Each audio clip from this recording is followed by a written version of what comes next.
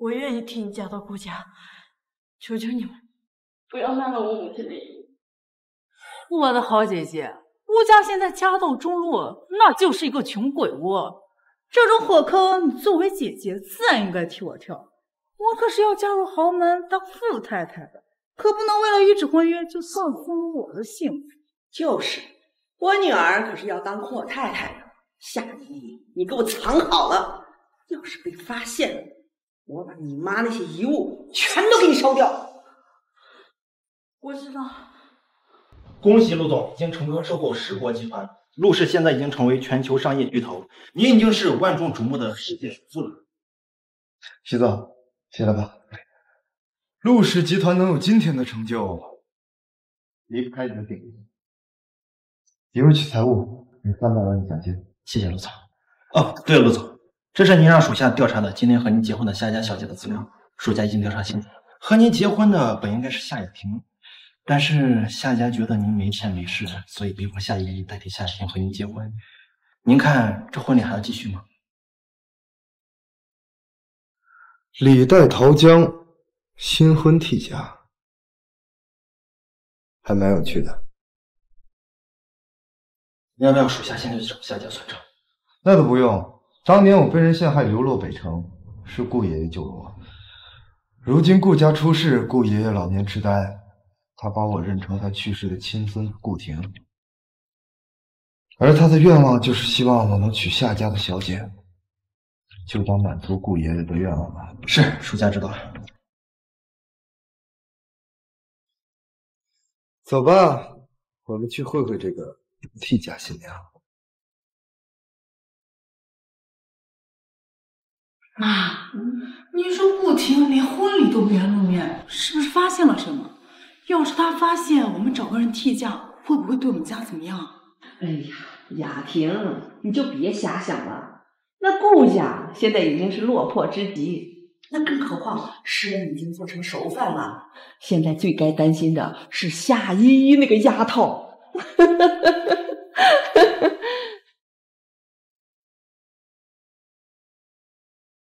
这位就是被拉来替嫁的夏依依。不知道这个顾婷是个怎样的人，要是发现我是替嫁来的，会不会大发雷霆啊？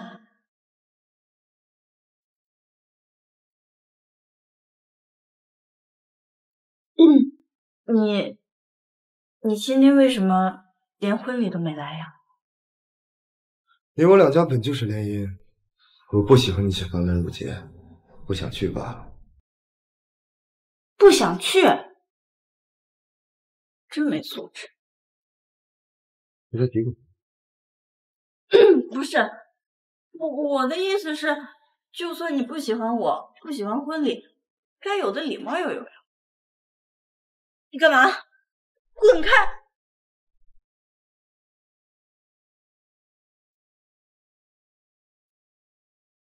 我拿衣服呀？你以为我要干什么？我们就是联姻关系，演演戏做做样子，你别太拿自己当回事。今天开始你住这间，我住隔壁，井水不犯河水。知道。这人脾气怎么这么古怪呀？真难相处。难道还没起？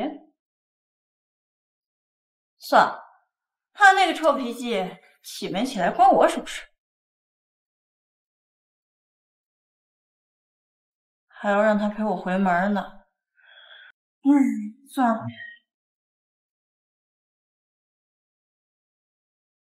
哎，这个月牙胎记，你等等我，我掉碗了。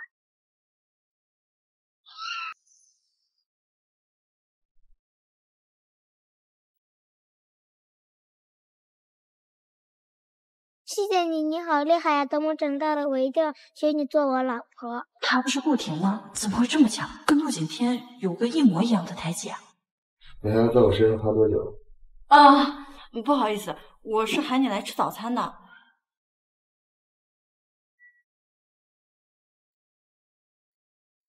2个人的早餐你弄这么多？你不觉得浪费吗？我只是不知道你喜欢吃什么，吃多少，所以我才每样都做一点。哎，明天记得回门啊，别忘了。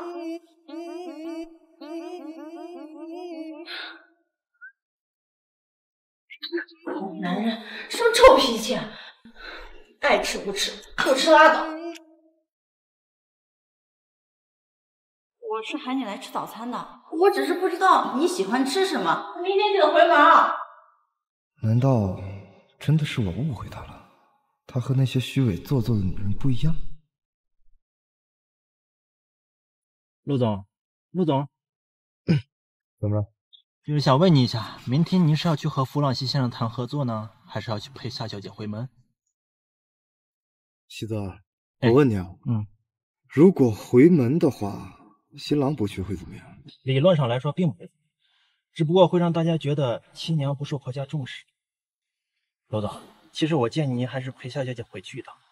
夏小姐其实挺可怜的，她母亲去世后留给她唯一的房子，还被她后妈一家子占着。她这次嫁的顾家也是被她后妈逼迫的。婚礼上您忙于工作没有出面，夏小姐还在婚礼上帮您解释来着。我知道了。哎，好，我现在就帮您推迟和弗朗西先生的合作。陆总，您一直隐瞒身份，夏家人误会您是一穷二白家道中落的顾婷，您这次要不要揭开身份？不需要，这夏家家庭关系复杂，既然他们一直觉得我是一个没钱没势的小混混，那就让他们误会，那手去和他们谈。是陆总。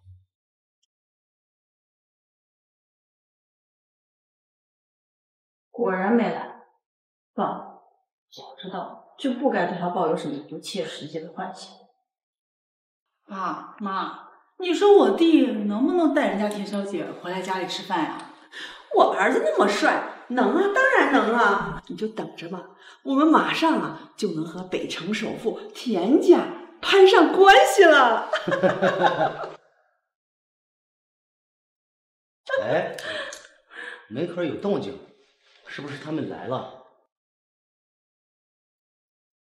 爸，柳姨，我回来了。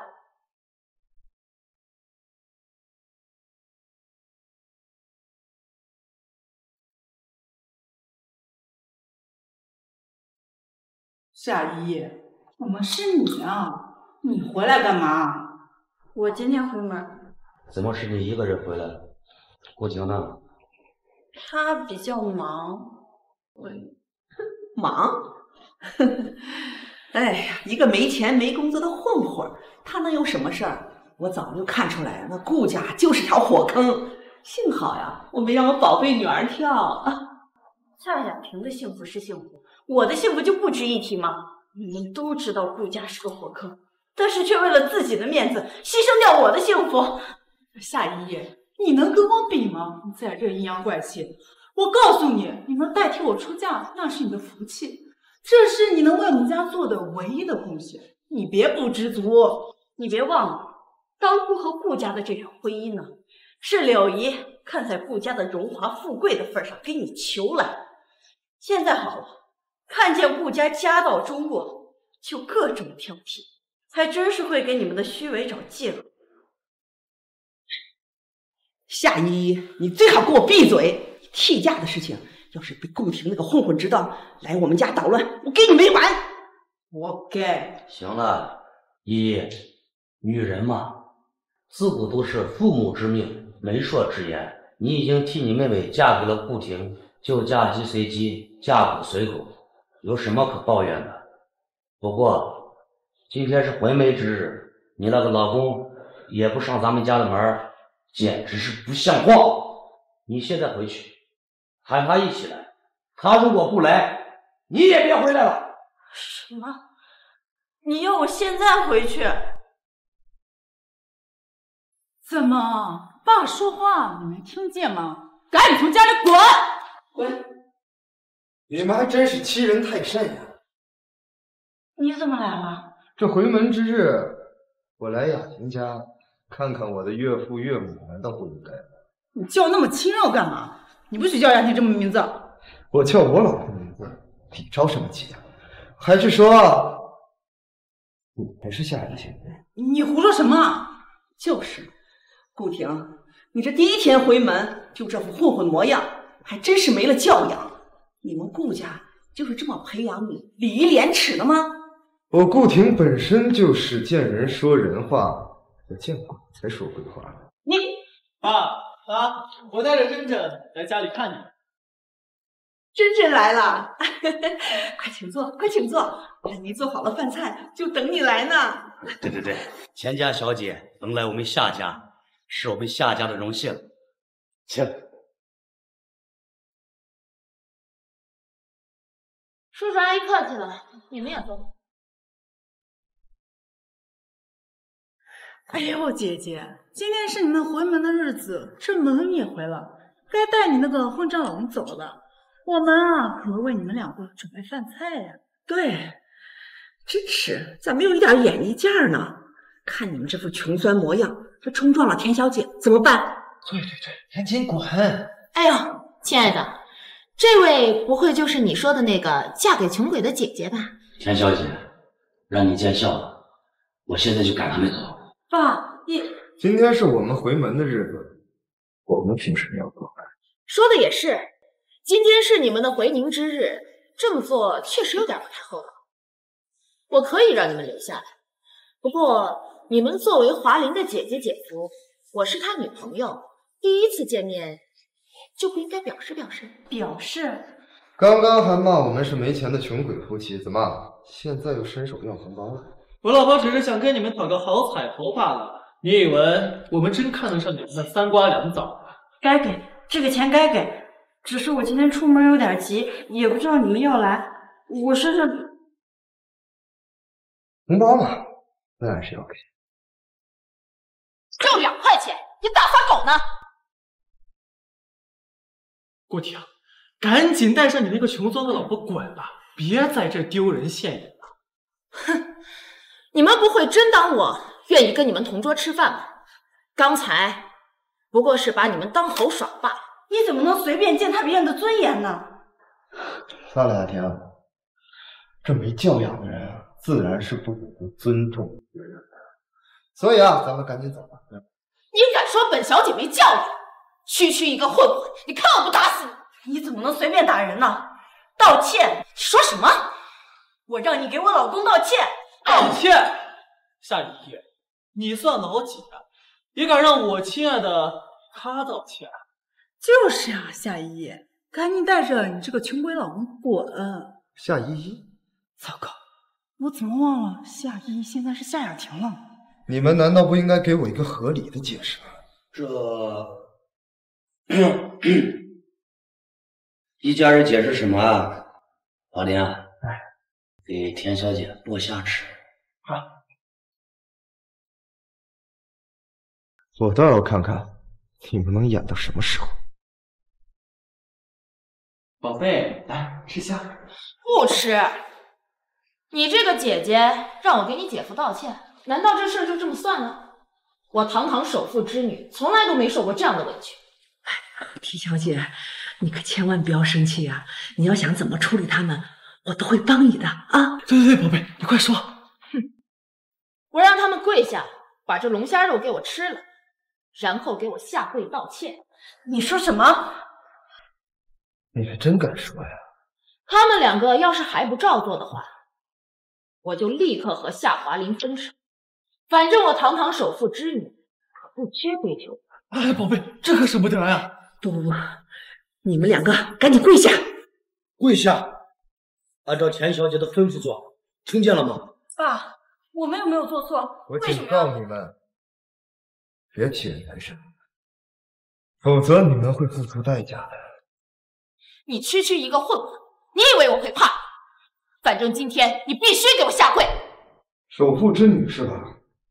首富之女也别想在我们顾婷，你脑子坏了吧？一个兜里拿不出200块钱的人，竟然敢在田小姐面前嚣张！夏依不是夏雅婷，你赶紧给我跪下，别逼着我把你妈留下的遗物都给卖了！不要，我跪！不许跪！我的女人，谁都不能跪。顾婷，你别闹了，我不想我妈的遗物都会来。我最后再给你们3个数，3个数之后要是还不下跪，我就立刻和夏华林分手。顾婷，你雅婷，你赶紧给我跪下！我是不是说过我们不跪？田真真是吧？田君生那个老头，这真是溺爱他的垃圾女儿。你敢直呼我父亲的名讳，我看你是不想活了吧？我给过你机会，别没事找事，否则你们家会破产的。我看顾婷就是个神经病，他竟然想让首富破产。顾婷，老母牛占风口，吹牛也麻烦你先搞清楚状况好不好？顾婷，你知道你在说什么吗？别以为你在这儿假装神经病就可以不用下跪，我告诉你，别想演戏。之前得罪你都是我不对，你们不要再找顾婷麻烦了。放心吧，他不会拿到你怎么样的。田真真，你还真是需要你的父亲亲自教育教育了。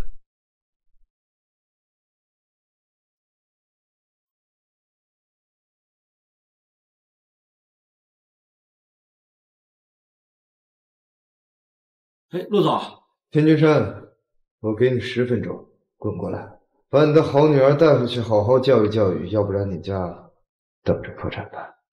哎，是，哎，我这就去把我女儿接回来。来人，快来人，备车！这丫头怎么惹上了陆总呢？你父亲一会儿亲自来教训。顾婷，你不去当演员，当真是可惜了。就你还想给我爸打电话？好，我等着。我倒要看看你葫芦里到底卖的什么药。哼，顾婷，丢人这一点你还真是演到家了呀。对呀，田小姐，你就别跟他们废话了，直接给他们点颜色就是。顾婷，你干嘛说谎呀？我神经病。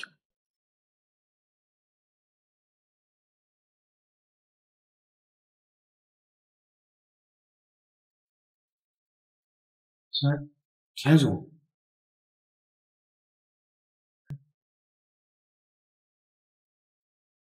爸，你怎么来了？哦，爸，你肯定是担心我一个人在这儿被欺负了，是不是？爸，我跟你说啊，就是这个神经病，他让你收拾我呢，还说要让我们家破产，你帮我教训教训他。怎么样，田首富，你要不要听你宝贝女儿的话，教训我呢？当然要教训你了。爸，你干嘛呀？是啊，叔叔，你怎么能打真的？是他先欺负人的。给我闭嘴！老宋，我对你说了，是我没有管教好女儿，也冲撞了你，我马上带她回去，严加管教。爸，你起来！你干嘛要给一个破乞丐下跪呢？闭嘴！田真真，把你的女儿领回去，好好管教管教。如果再让我听到她打着你的名号到处嚣张跋扈、不尊敬人的话，我就不会这么好说话。是，滚！不，叔叔，你不要带走真真，不要拆散我们啊！那我告诉你，从今往后，你跟我们家女儿再无瓜葛。不是爸，怎么回事啊？爸妈，我老婆没了，我该怎么办啊？都是你，是你带着这个混蛋搅坏了我的婚事，我打死你！谁让你动手打女人的？没想到长大之后，第一个为我出头的人竟然是你。打我儿子，我要你好看！阿姨，是你儿子先动的手，我老公他只是正当防卫，你不能打他。呀，你们现在可是夫妻同心啊，把我们家可害惨了！你们给我滚出去！吴婷，你怎么让田首富那么怕你？还叫你什么陆总？你是不是给他灌了什么迷魂汤？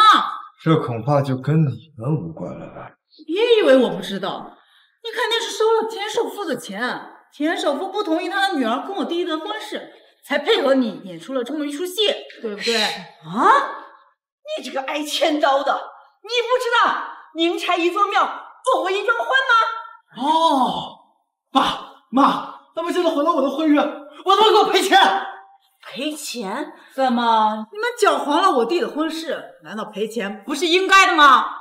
你们啊，真是脸皮够厚，替换我的新娘这笔账我还没跟你们算呢，敢管我要钱，该赔钱也是你们该赔我的精神损失费。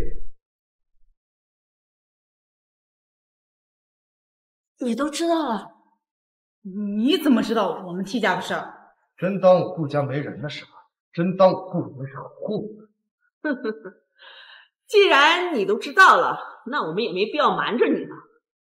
你就是一个无权无势的穷小子，就算我们欺骗了你，你不服气，又能拿我们怎么着？对呀，顾平，你也不照照镜子，就你那个穷酸样，凭什么娶本小姐？你这种女人，还真不配当母亲。你什么意思？反正我不管，你娶的是夏依依，你就是夏依依的丈夫，和我女儿没有关系。夏依依，赶紧带着你的便宜老公离开我家！对，赶紧滚！赔了钱再滚！你们这是要和我断绝关系？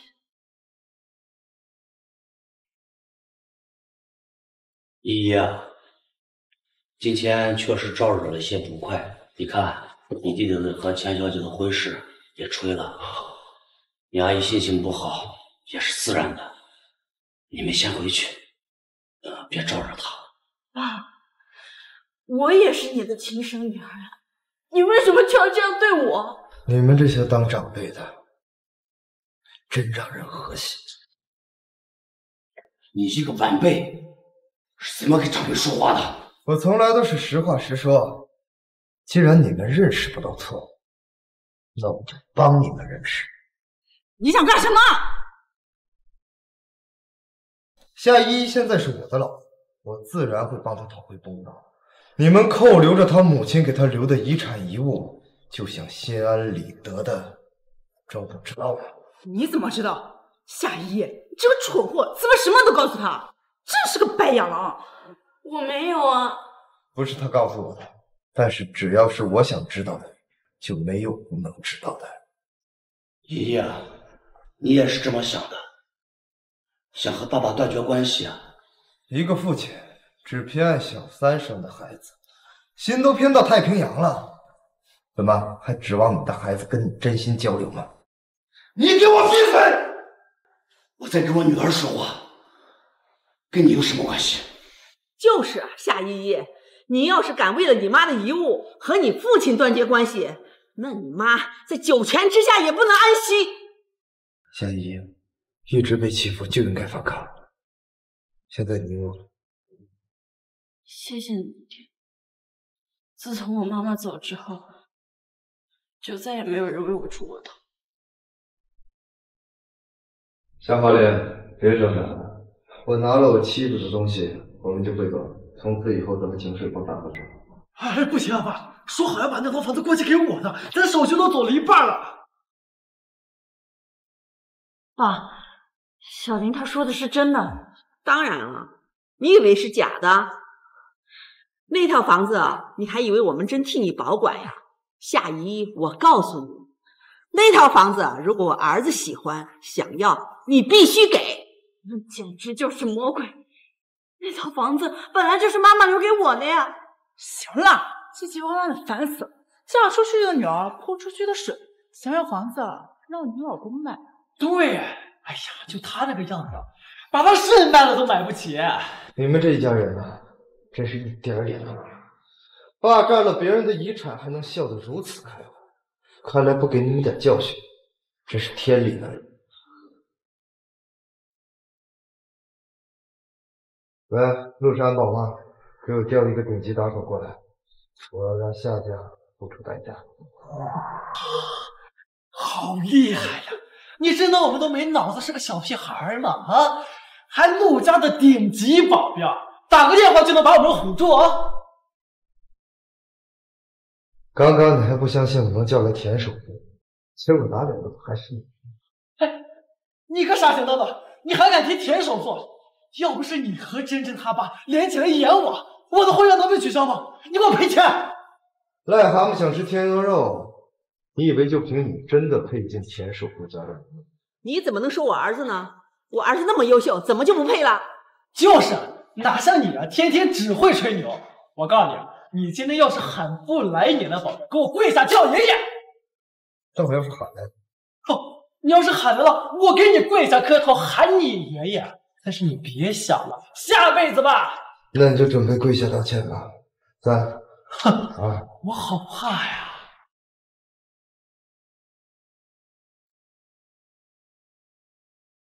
陆总有什么吩咐？这怎么可能？既然真的喊来了顶着打手，是啊，姑哥，我刚跟你开玩笑呢，咱闹着玩呢，是不是？跪下道歉。这，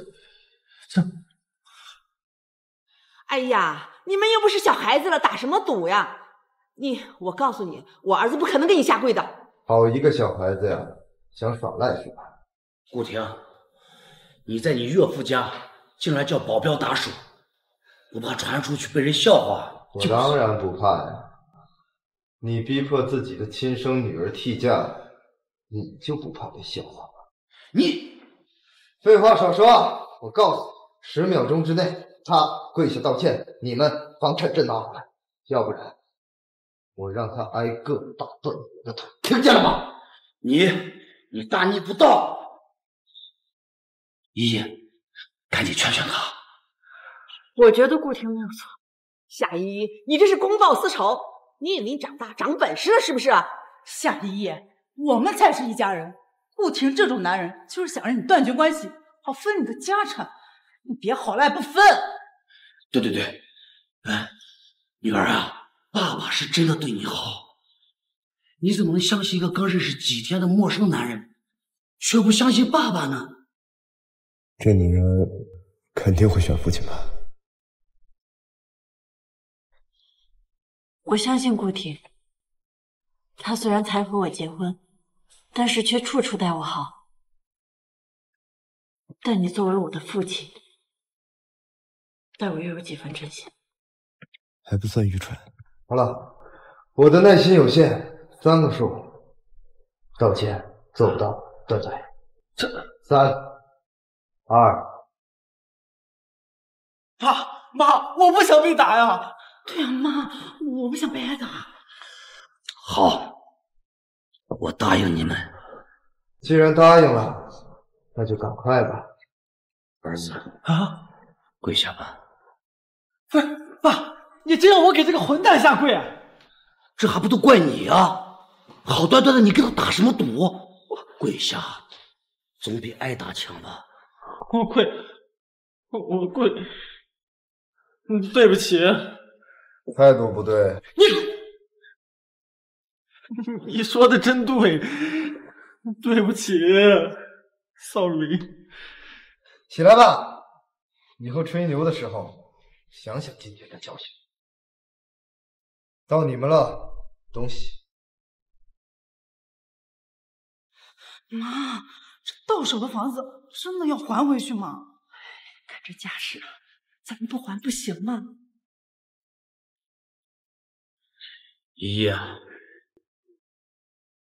拿着。你现在已经好吧？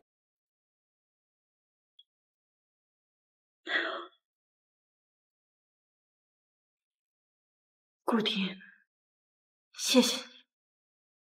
今天这些事情，想给你们这一家人的一个教训，以后好好做人。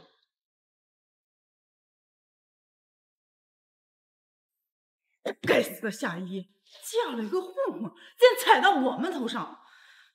爸妈，难道我们就这样白白被欺负啊？就是，爸妈，好，我今天开开心心的带着真人过来，结果呢，我老婆没了，房子也没了，不，一定要让他给我赔钱。你们那么有能耐，能让一个小混混给欺负了？啊！行了，这件事呀，以后从长计议。我就不相信你不能白白受他欺负。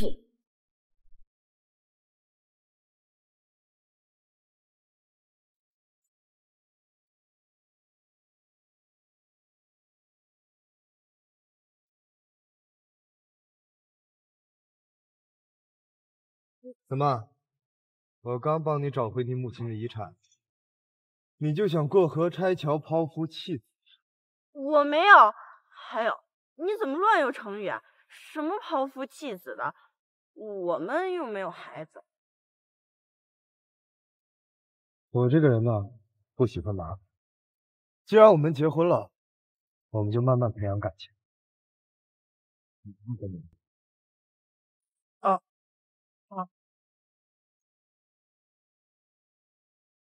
还有什么问题？对了，田首富和那些保镖为什么都叫你陆总啊？我只随便问问，你不想说也可以，我就是好奇。好，那你不说。让你不说你就不说呀，真是榆木疙瘩。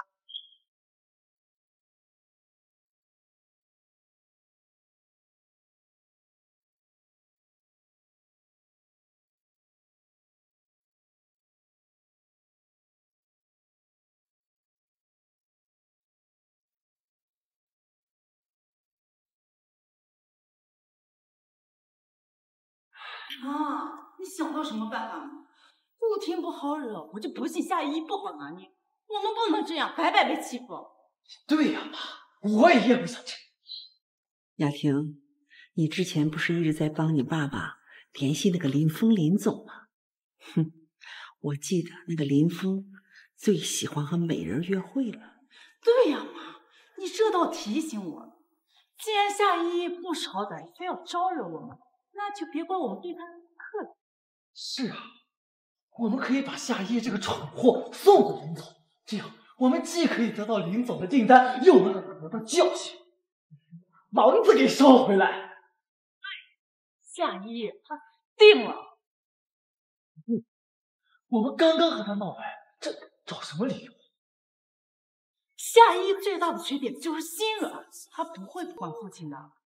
姐，是说？明白啦？哦，明白了。夏依，你等我吧。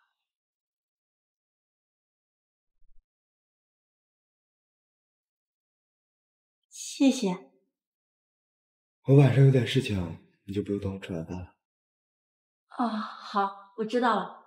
还有，有任何事情记得问我。我们这难道就是传说中的先婚后爱？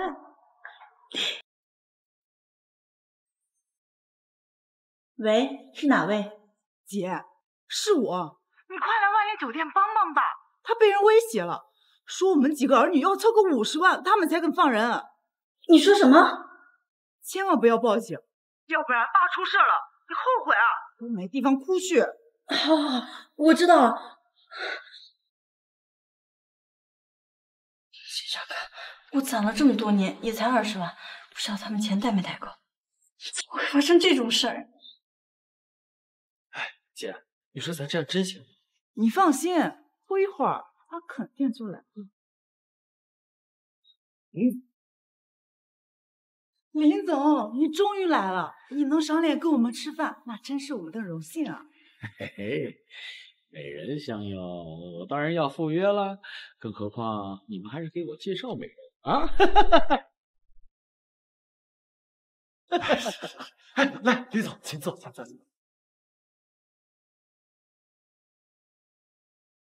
哎，华丽的，你给我看的那个照片不会是假的吧？哎，你那个同父异母的姐姐夏依依真的会来？哎呀，放心吧，林总，来，咱边喝酒边等美人，我的眼光你懂的。你放100个心吧。我们虽然不喜欢夏依依，但是给您安排的美人大能马虎。好，我就相信你一次。哎，只要你们给我上供的美人合足了我的胃口，要不然啊，都不叫事儿啊！哎呀，林总，还是您最大度了。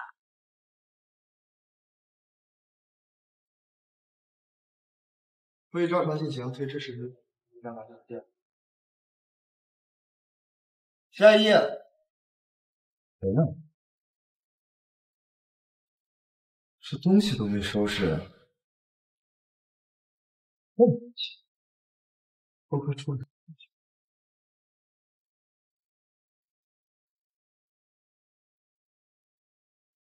电话也没拿。喂，喜子，帮我调查一下夏依依去哪里了。陆总，我刚查到，监控显示夏小姐去了万林酒店。酒店？我知道了，会议推迟10分钟，我找到夏依依的车。爸呢？美，确实是美人。爸呢？你们这是怎么回事？让你来，当然是陪我吃饭，还能有什么事儿啊？夏依，叫你来肯定是陪林总吃饭的，好好表现，林总是会骗你。当然是骗你的，你这个蠢货！来到林总的地盘，是你想走就能走的吗？既然到这儿来了，你就是叫破了喉咙，也不会有人来救你的啊！你想干什么？拿着，给我们林总敬酒。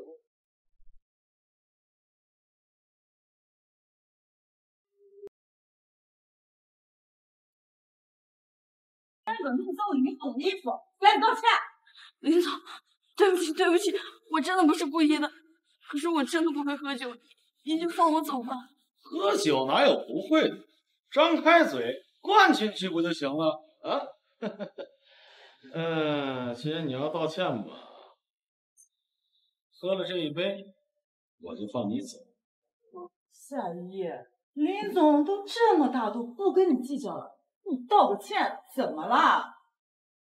快点给我喝，别屁股扇！哎，对待美人要温柔一点。你不懂得什么叫怜香惜玉吗？我喝，林总，我喝了这杯酒，您就放我走吧。好。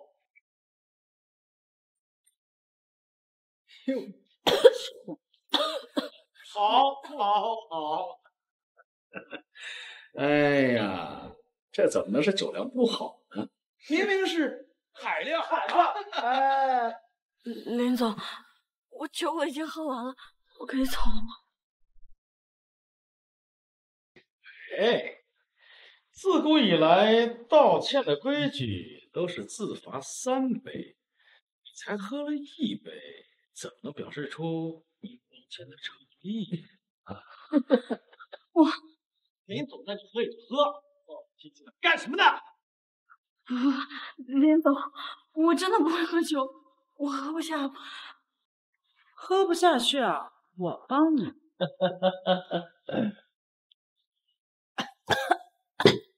美人，放心，春宵一刻值千金，我会好好疼你的啊。林总，那我们就不打扰你的春宵一刻了。等您尽兴了，我们再来谈合作的事儿。当然啊，真是个老色批。放开他！我的女人你没有看见？依，是吧？依，别来了！你个臭小子，打我林峰，知道我是谁吗？管你是谁，动我的女人，你就得死！顾婷，我看你是活腻歪了，竟然敢招惹林总。林总可是全球顶级企业陆氏集团的副总，是你能招惹起的人吗？陆氏集团有你这种垃圾，还真是老子的失职。你干嘛麻大眼的啊？你的失职，你真把自己当陆氏集团的总裁了？就是，真会给自己脸上贴金，也不看你自己配不配。你现在最好主动离职，如果让我下令的话，下场可就不一样了。什么？这我辞职？不听，你脑子没毛病吧？今天你要是能辞退林总，我喊你当爹。忘了你弟弟下跪给我磕头求饶的事了吗？你那次只不过是走了狗屎运而已，混认识一些地痞流氓，把你炫耀的不行。跟你们比起来，到底谁才是流氓呢？林总，咱们就别跟他打嘴仗，赶紧把酒店保镖给叫过来，丢出去。对，林总，让他知道你不是好人呐。我还以为你们找了多厉害的靠山，现在他林峰自身难保了，你们自求多福吧。你什么意思啊？辞退林峰，拉入黑名单，永不录用。办好之后，把文件送到万林酒店的包厢。我要让林峰知道，碰了我的女人会是什么下场。是，陆总。既然你不自己离职，亲自。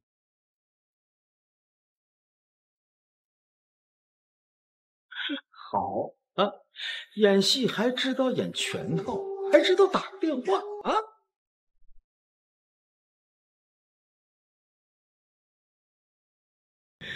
你小子还知道演戏演全套，还打个电话啊？你真以为你打个电话就能把我辞退了啊？我是夏大，你拿我当3岁小孩子吗？就是啊，顾婷，你也不知道换个方式。之前一个电话叫来的人就当是你的演员了。今天辞退林总的事儿，真以为一个电话就能办到？是不是演戏，能不能办到，一会儿就知道了。哼，到时候好好想想，你们该怎么求饶吧。哼，独自量力，老虎不发威，有禀报啊！看见没，林总生气了，你们的好日子到头了。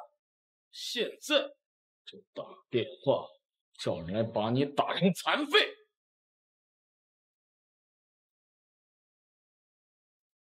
经理，叫几个打手来我的包厢。小子，待会儿我的保镖来了，你可别躲，我把你打成残废。你以为我酒店的员工会对我动手吗？顾婷啊，顾婷，待会儿林总的保镖来了，把人打得北都找不到，你还敢冒充你是酒店的主人？我看你是被林总吓破了胆，变成神经病了吧？顾婷，你还真是厚脸皮啊！哟，林总，谁招惹您了？竟然要到喊保镖的程度了！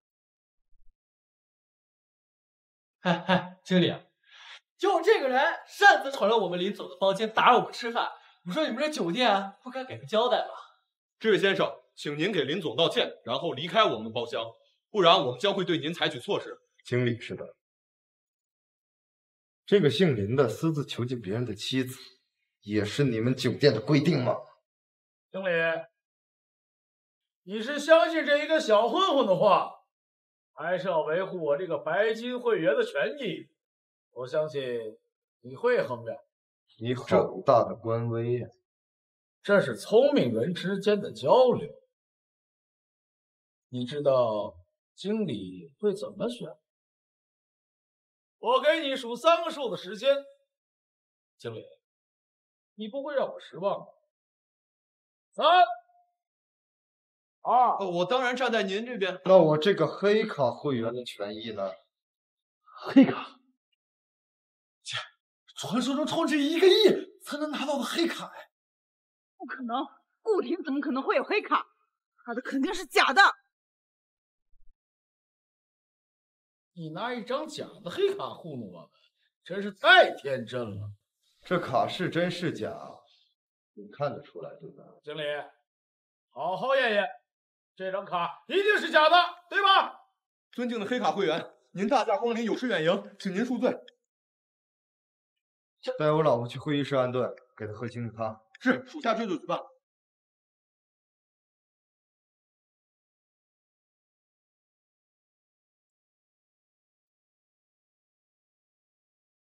现在你还觉得我是。难道我真的错了？没错，死期到。什么人擅闯我们林总的包厢？就是还带着人过来，别说了什么。林副总，好大的威风！副总也是你能叫的？给我闭嘴！林总，你打我干嘛？西泽，首席秘书，您怎么来了？吃人变脸比翻书还快呀！顾先生，我已经按照您的吩咐带到了林峰林总的开除文件。开除？我从来不开玩笑。林峰，拿着吧。不，西泽秘书，我错了，我不想失去这份工作呀。该求饶的人不是我。顾先生，对不起，我错了，都是我的错，我不能失去这份工作呀！我天生不如，我不是人，你原谅我，再给我一次机会啊！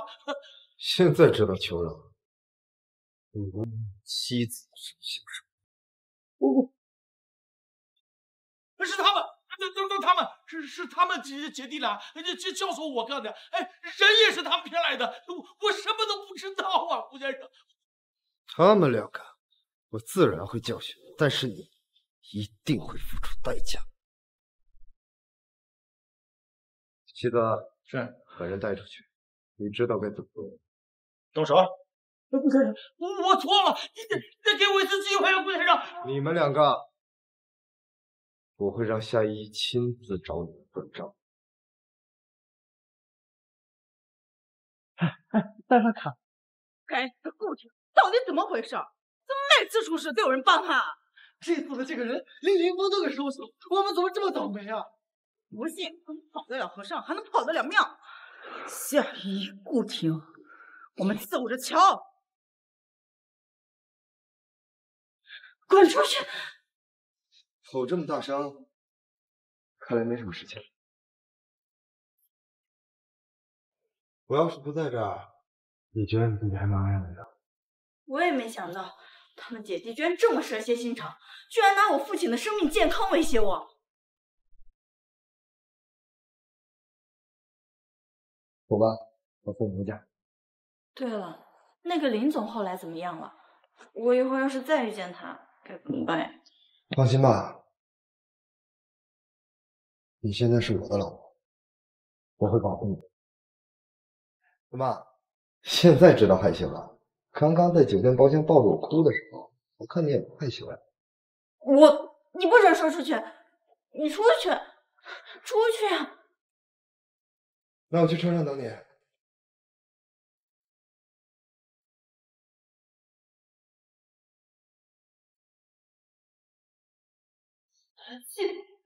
明已经马上向夏依付出代价，几乎又被顾婷给救了。你让这个顾婷被我们低估了，她怎么每次都能富贵险中求？哎呀，妈，他就是一个只会靠混混流氓手段的强盗！呸！信不信他下次还得有人负？还是要等那个夏依苏醒之后亲自来找我们的麻烦。弟弟，我们必须制定一个周密的计划。上次打草惊蛇，夏依肯定没那么容易被骗出来。我们得找一个能压得住婷的人。田首富家，人家可是北京黑白两道都通吃的大户。上次虽然他和那个顾婷演戏断了我的婚姻，但是这口气我们可以刚好对他。你的意思是借刀杀人？只要让田首富和顾婷产生矛盾，我们就有办法让他们狗咬狗。好主意，可是你们俩不能亲自出面啊，不然田首富会一眼识破的。顾婷的仇人可不止我们啊！林峰，顾婷啊，这次可是他逼我们。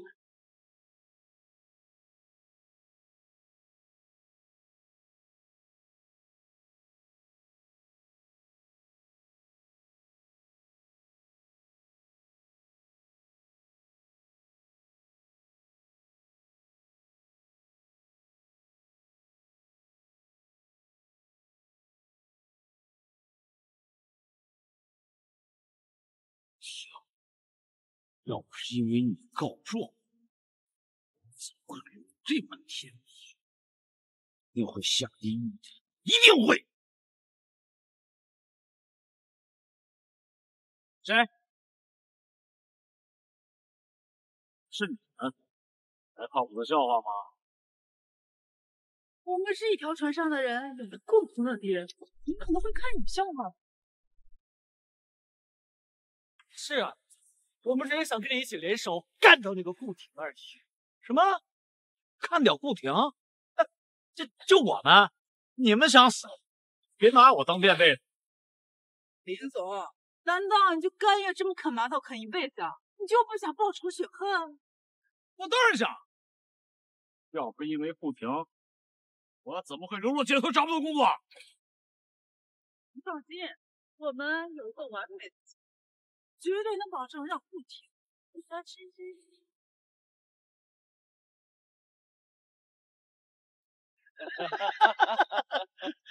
好，好，我答应你们，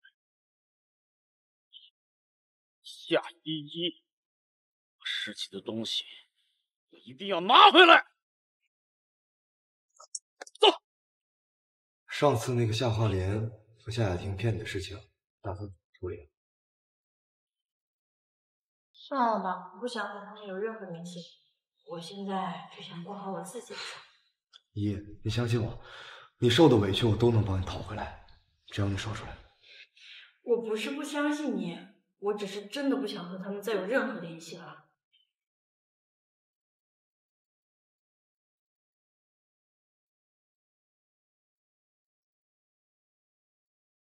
怎么了？顾总啊，这周我们田家要举办一个商讨会，我想邀请你参加。你看，到时候你带你妻子一起赏花呀？当然可以，我们一定会准时赴约的。好啊，我就恭候你的大驾了。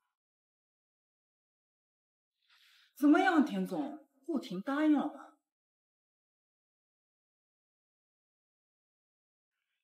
到时候我一定不要放过顾廷，我要为我女儿报仇。放心吧，田叔，我第一个不会放过这个顾廷。这个人竟然如此蛇蝎心肠，侵害了真真，一定还他代价。是呀，我跟真真年纪相仿，都是女孩子，我更加能体会到她被顾廷欺负时是有多么的绝望和无助啊！像顾廷这种处境，天理难容。田总放心，我们一定替天行道。顾廷居然敢欺负我女儿，我一定要让他好看！还真是爱女心切的愚蠢父亲。田真真明明是被我弟欺负，嫁祸给顾廷吧？顾廷，你也尝尝欲加之罪，何患无辞的痛苦。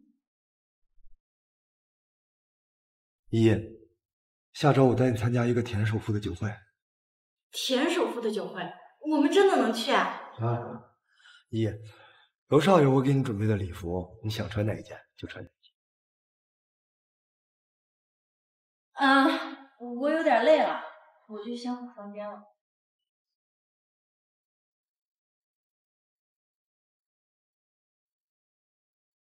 糟糕，心跳怎么这么快呀？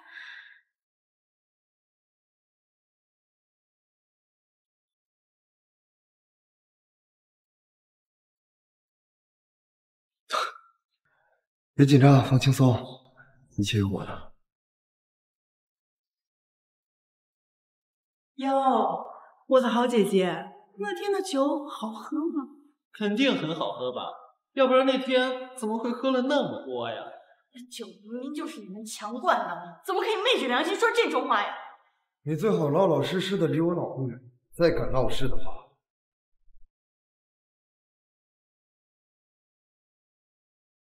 你们也别高兴得太早，今天的酒会可要好好玩玩。他这话什么意思啊？听说你嫁了一个一无是处的废物，哼，校花现在变成笑话了，真是可怜呐！不像我，豪门太太。嫣然，我们好歹是同学，你说话可以不要这么难听。哎呀，夏小姐，我老婆她说话比较直接，你别介意。不过呀，我老婆也出自一份好心，看你们生活的不好，这样吧，我给你老公安排个工作。你看我老公多好，夏姨姨，我老公公司最近缺一个保洁，那就是扫扫地、擦擦厕所什么的，这么简单的工作，正好适合你老公。哎呀，你看我们嫣然多大方，夏姨，你还不赶紧谢谢人家嫣然两口子啊？你们简直欺人太甚！我的工作呢，和你们有点些，我一天挣的工资是多。顾婷，你说什么呢？夏姨姨，你老公本事不大，吹牛倒是会得很嘛。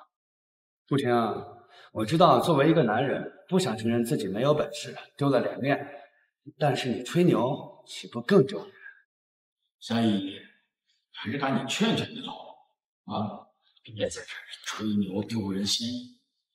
然后就扫厕所赚钱用啊！我们的事儿呢，就不劳助这些。阿姨，我让你走了吗？你怎么混成这样了？现在一个堂堂富家千金，还是一个校花，下嫁给了一个没钱的混混。我给你介绍工作，你还不领情，我白嫣然的面子你不给的吗？你们到底想怎么？很简单，既然你不接受我给你介绍的工作，那就给我们道个歉再走吧。什么？道歉？我还是第一次见到这么厚颜无耻的人。你叫顾一鸣，开房产公司的是吧？既然你知道我的身份，那还不赶紧过来道歉？放着好日子不过，非得痛快，那就不要怪我不客气了。你什么意思？第一呢，我能给我老婆的彩礼数额是他顾一鸣的好几倍。第二呢，既然惹了我，那就得付出代价。我会让你的公司破产。我看你是装逼装上瘾了是吧？搞清楚自己的地位。当初，我跟我老婆结婚的时候，我给她的彩礼是3000万，3000万，你知道是多少？夏姨姨，你找老公还找了个脑子有病，说什么要超过我老公，还说要让我老公破产。我看呀，就是在吹牛。他要是我老公，我早就甩了，太丢人。老公，你放心，我不会让你丢人的。你们不相信是吧？那咱们就打。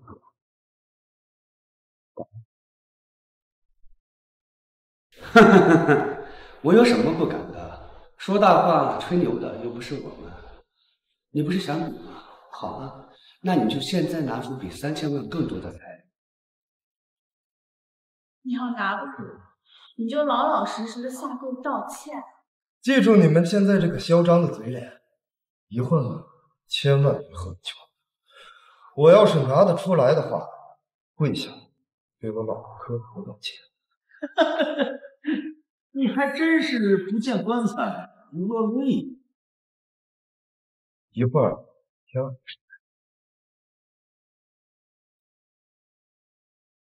记得送8888万的彩礼过来。是的，陆总。老爸，本来呢，我是想找一个良辰吉日，再给你郑重的送一次彩礼。但既然他们不相信，我就好好给他们看看我对你的诚意。夏依依，你该不会真的相信你的混混老公能拿出8000万的彩礼吧？我看他就是胡言乱语，就他这鬼样子，恐怕这一辈子都没见过100万了，还拿出8888万的彩礼。这年头，吹牛逼的人还真是脸皮够厚。郭一鸣，上一个质疑我的人已经流落街头变成乞丐，我希望你马上就是下一个。你真以为我们顾总是下等啊？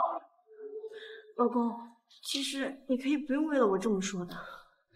依依，相信我，我绝对会让他们付出代价的。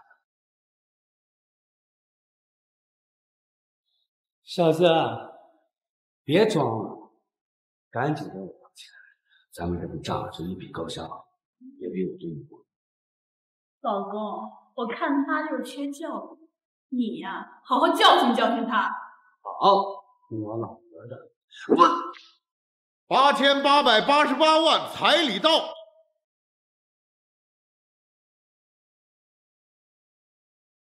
老太8000万的彩礼，这居然是真的！夏小姐，这是顾先生给你的彩礼，请查收。收下吧，依依，这本来就是属于你的。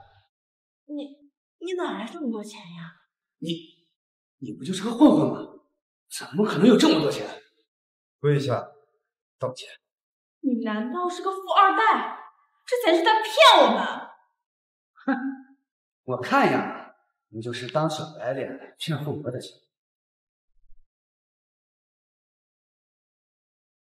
真是思想龌龊的人，想什么都是脏的呀！最后一次，跪下，道歉。我是不会给一个小白脸道歉的。别以为你靠女人我就不怕你。夏依依，你可真狠，刚结婚就给我。不，我相信我老公，他不是那样的人。依依，谢谢你啊，不用相信我。你们是铁了心的想诬陷我是吧？我实话实说，怎么还不愿意承认？好一个实话实说！看来我不给你点教训，你是真的不知道尊重。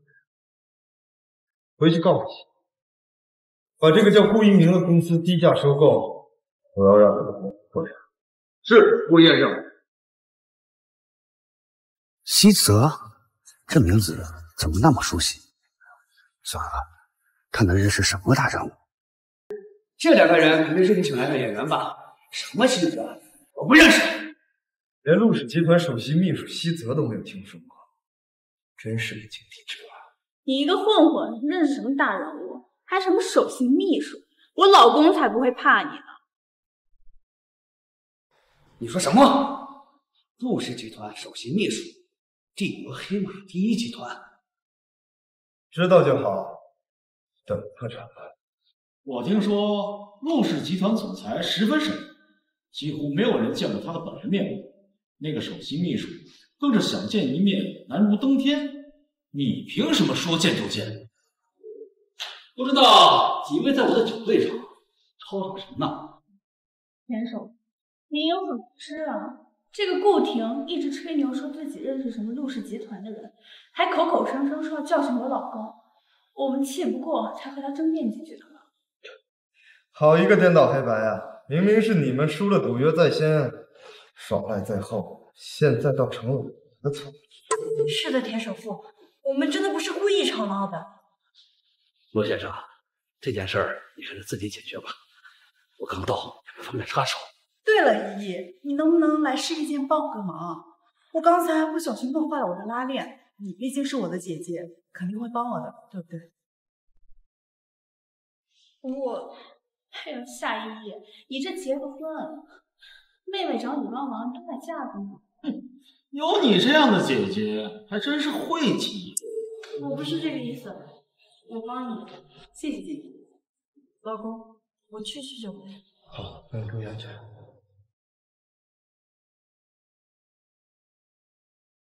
陆景天，你就等着付出代价吧。陆先生，别看老婆了，放心，在我的地盘上，我是不会让出现任何问题的。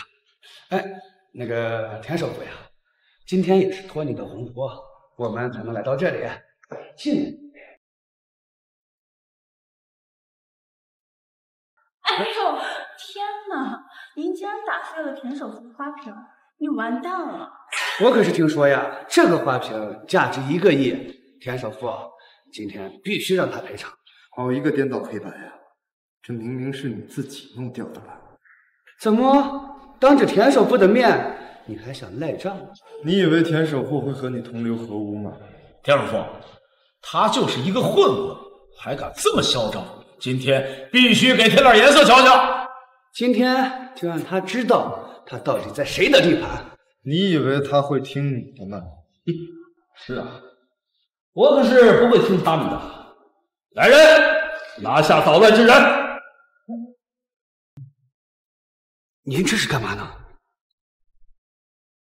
对啊，我们难道得罪您了？你要惩罚我们？不要啊！田首富，我错了。道歉还真是快呀！动手！你这是何意啊？不是打我们呀！嗨，我就说嘛，田首富不可能是那种是非不分的人。闭嘴！吵死了！陆景天，亏我对你那么信任，你居然因为我女儿上次一个无心之过就对付她，哼！你的心怎么这么狠？陆景天，这陆景天不是陆氏集团的总裁吗？什么？你在说什么？我从来就没有动过你的女儿。你居然还不承认？就是你找人欺负了我女儿，毁了她！什么？我知道你身份尊贵，不能找你报仇。我今天特地准备了这个酒会，给我女儿道了歉之后，留着陪葬吧。问你有什么事？你是我手下的人。你太让我失望了。我没有想到你是那种随意听了2句挑拨就信我是伤害你女儿的人。就算你再怎么狡辩，我也不会相信你的。告诉你，就算人来了也迟了，就算是死，我也要带着你老婆陪葬。你带哪儿去了？这不是来了吗？畜生，放开他！怎么心疼了？抱抱他可以，给我跪下！当我陆景天是吃素的人。陆景天，你不是顾婷吗？西子，陆总，放心，交给我。你敢！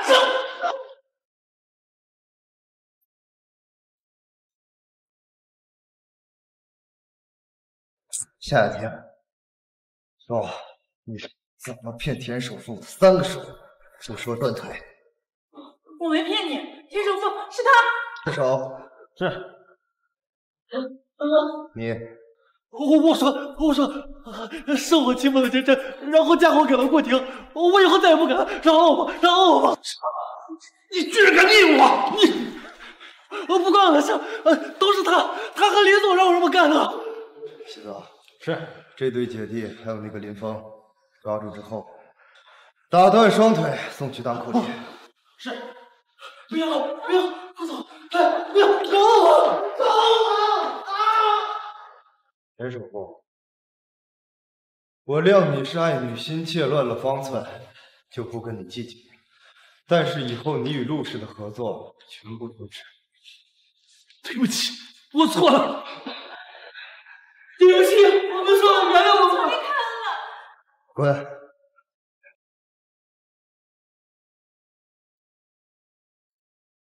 依依，你醒了。景天，你就是那个小时候和我一起读书玩耍的景天。竟然是你！依依，我以后再也不会让你受委屈了。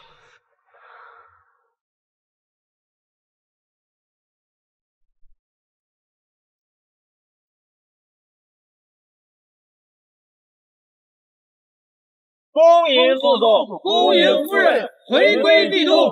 陆总，您要回帝都的消息已经被帝都人知晓，大家都发来见面请求，想见你。你要先回公司见见各位帝都权贵吗？不用，我这次回来的主要目的就是找到当年陷害我，其他人就算了。你带他们先回公司，我和依依去。是，陆总。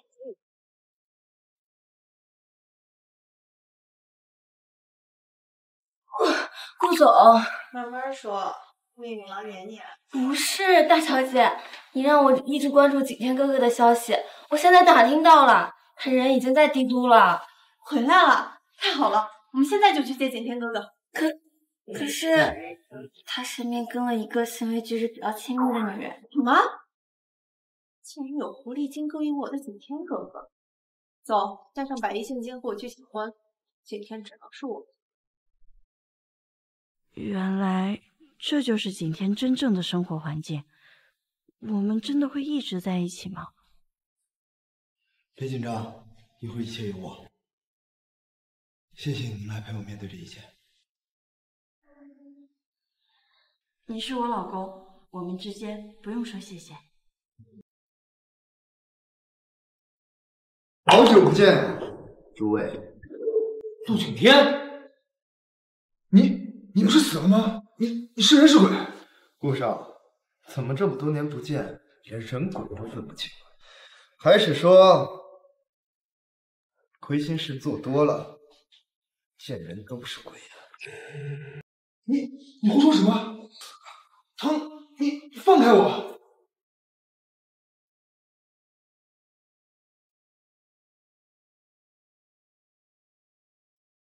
弟弟，怎么见到哥哥回来这副表情？怎么，我死里逃生，不开心？没有，我只是有些惊讶，我哥命怎么这么大？没弄死你，真是可惜啊！陆景天，你故意打扰我们聚会，未免也太没有礼貌。是啊，哥，我们这场聚会可是给大人物准备的，你这么贸然闯进来，冲撞大人物怎么办？就凭你们几个，还想见到大人物呀？什么意思？意思就是，我猜你们说的大人物应该是那个陆氏集团的总裁吧？可是陆总可不是你们这些人想见就能见。你干什么说？说话就说话，动手干嘛？这个臭女人，你也敢管我啊？哎，你是夏依依？你认识我？我劝你对我女人客气一点。各位，看看这陆景天啊，找了这么个女人。成哥，这个女的怎么了？我看长得也挺好看的。陆景天，你好歹跟我们是一个圈子，不然这样，让这位美女给我们一人敬一杯酒，我会给她小费的。好，你敢打我？陆景天，我看你是越混越回来，在那个穷地方待久了，为了一个穷女人，敢得罪顾姐，你是呆傻了吧？在农村，陆景天，你敢为一个女人打我，你完了！你刚回来就惹事儿，你不为爷爷考虑考虑？你也太自私了吧！赶紧跪下道歉，看看人家明泽多懂事，别逼我们动手，赶紧道歉。对，你要么道歉，要么等大人物来了，要你好看。还真是狂妄无知啊！我今天还告诉你，道歉我是不会道的，就算是大人物来了，他也只能站在我陆景天这边。哼，哥，你是不是糊涂了？在乡下待这几年，把脑袋摔坏了吧？哼，看来不给你点教训，你真当我顾景是好惹的？来人，给我把他打得满地找牙！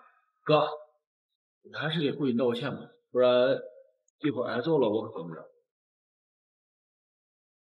黄章的竹笛，齐白石的字画，100万黑卡1张，送给景天哥哥。景天哥哥，妹妹，你怎么来了？谁让你这么不矜持的？你抱这个混蛋干嘛？他刚刚打你哥，你知道吗？他是谁？为什么和景天这么亲密？哥，我和景天哥哥从小青梅竹马，我以后是会嫁给他的。你怎么能对未来的妹夫这么说话呢？什么？敏敏，你明天不就是要和明泽结婚了吗？就是，顾敏敏，注意点分寸。敏敏，我结婚了。景天哥哥，他一看就是小地方来的村姑，怎么能配得上你？该死的陆景天，你为什么要用这个节骨眼回来？这个顾敏敏还真是贱货一个，都要和我结婚了。现在看到陆景天，还对着他摇尾巴。敏敏，我们的婚姻是板上钉钉的事情，你最好和我哥保持点距离。哥，你该不会一回来就想抢我卫生期吧？谢明泽，我是不会和你结婚的，你哪里比得上景天哥哥？我顾敏敏的老公只能是。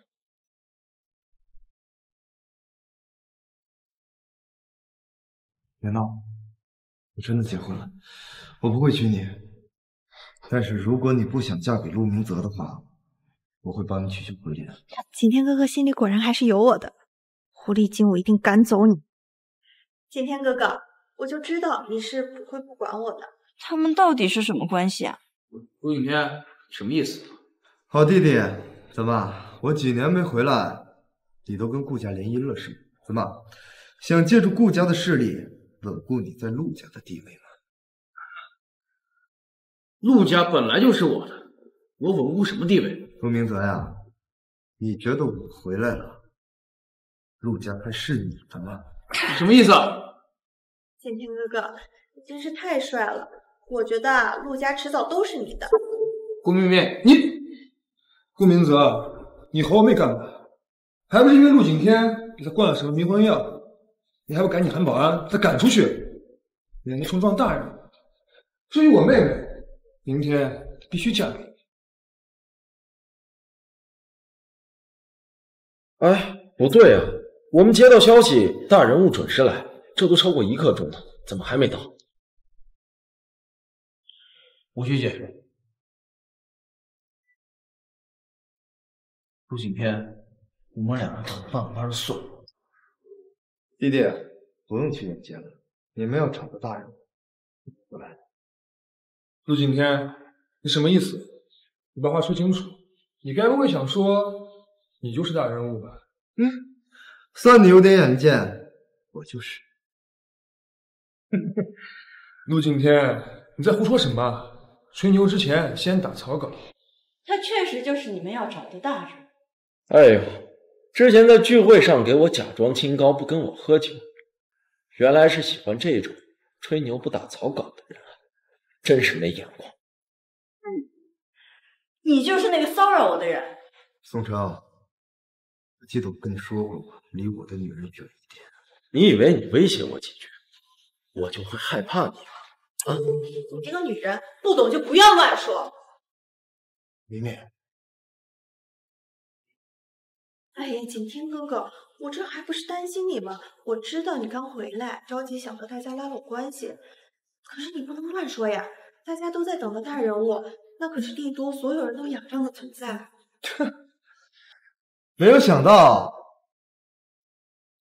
我这么厉害的。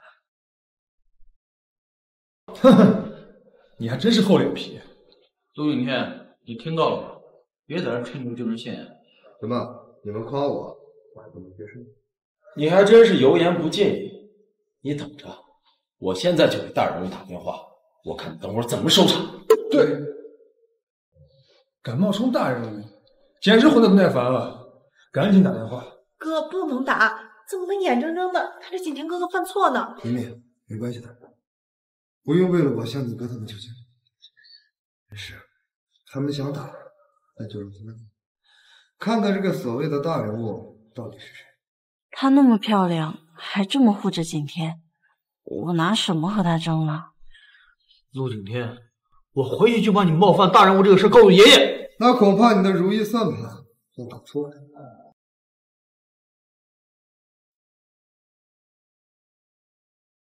奇怪，这声音怎么这么近？难道来了？不对，这个声音听好像就在包厢里。你们是来找我？这怎么可能？难道你真是大人物？不，这不可能，这怎么回事？所以你们冒犯了我，我打算抱歉了。合作不想要了是吧？哦，我不相信你是陆景天，你休想抢夺我的位置。吴敏敏，明天的婚礼正常举行，你想嫁给我哥，还是做梦？你的老公只能是我。你混蛋！对，你的号码一定有问题。陆景天，我们走着瞧。不明，你给你10分钟，你再不回家，我让父亲停了你的课。这其中到底有什么隐情呢？景天哥哥，你一定要救救我呀！我不想嫁给陆明泽，你说过的你会一直保护我的。明天你来抢婚吧。什么？抢婚？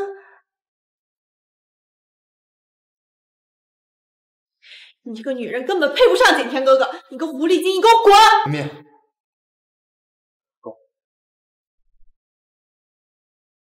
你没事吧？景天哥哥，他能有什么事儿？需要关心安慰的人是我。明天你就来抢婚吧，我只嫁给你。顾小姐，我请你理智一点。景天已经和我结婚了，你怎么能做抢夺别人老公这种不要脸的事情呢？没想到这个女人也会说这种话呀！看来小兔子惹急了也是会咬人的。明明，我一直只拿你当妹妹，我的妻子只有依依一个人。景天哥哥，你怎么能这么说？我可是帝都第一美人，你难道真的对我不动心吗？陆明明，景天哥哥，我不相信，明天我一定等你来。明明，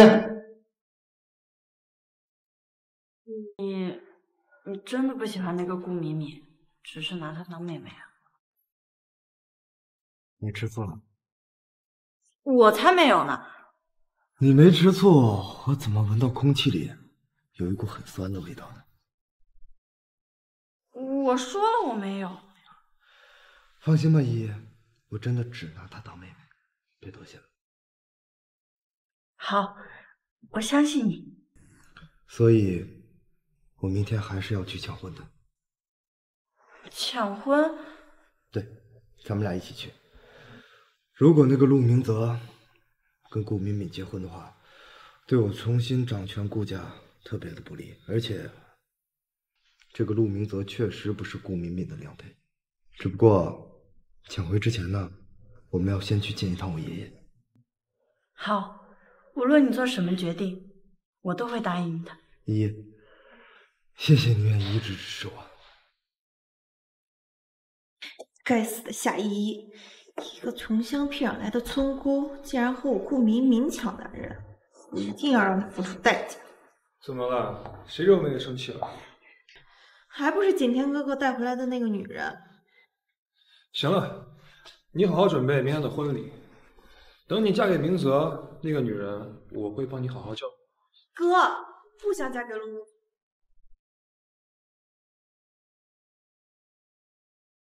由不得你，你给我记住，你嫁过去的第一件事就是从陆老爷手里边要20%的股份。给，这是我给你准备的股份协议，拿过去交换陆老爷的股份，别给我忘了。还有，你老实的在这儿给我待着，哪儿都不准去。哥，放我出去！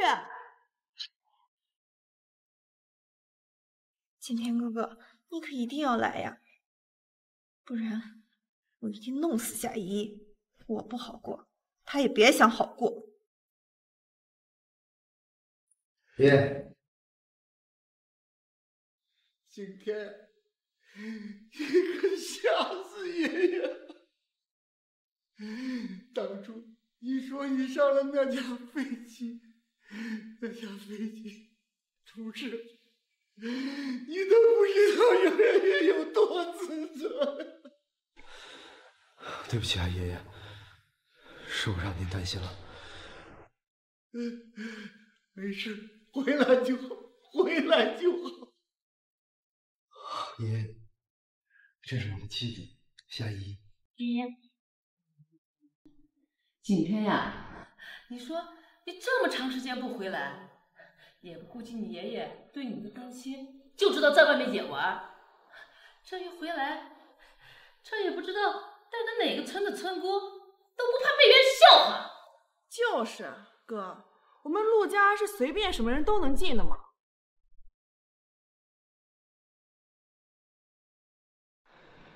这么多年过去了，伯母跟妹妹的嘴还是这么的毒啊！伯母，您现在这么瞧不起小地方的人，您难道忘了当初你也是当保姆上位的？杜景天，你放肆！我怎么也是你长辈，你怎么和长辈这么说话？当长辈要有个当长辈的样子。你是吧？爷爷看你就是个好孩子，只要是景天认定的，爷爷就认定。这是陆家祖传的手镯。谢谢爷爷。爷爷，钱是爷爷给你的手镯，你先带着。该死老爷子，我就知道陆景天一回来，他就偏心的找不着道路。怎么5年前没弄死这个陆景天？真是气死我！哎，爷爷，你都没有给我这么贵重的东西，凭什么给那个村姑呀？儿子，你怎么才回来？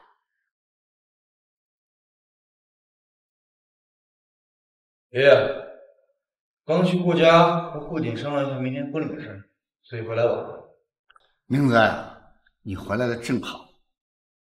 你哥哥既然回来了，那你也该把位子让出来了。我们陆家掌权人的位子自古就是嫡长子，你没意见吧？什么？爸，你怎么能这么做呢？凭什么陆景天一回来就和我儿子争夺成果？这些年既然他没出事，还装死不回来，就凭着没责任心这一点，陆家就不应该交给他。伯母，您还真是会撇清干系。我这几年因为什么不回来，您心里明数。你胡说！你不回来，我怎么知道？好了，妈，我们听爷爷。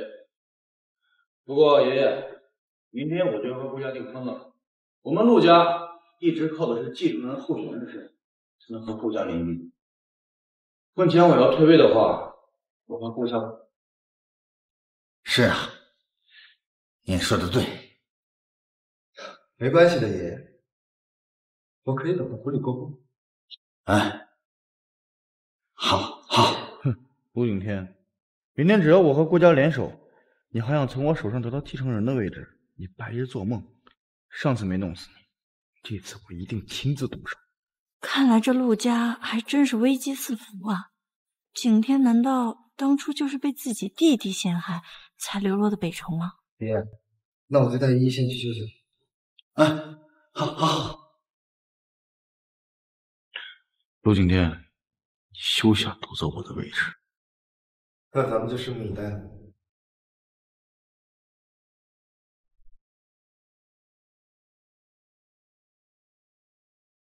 景天哥哥，你不会真的不来了吧？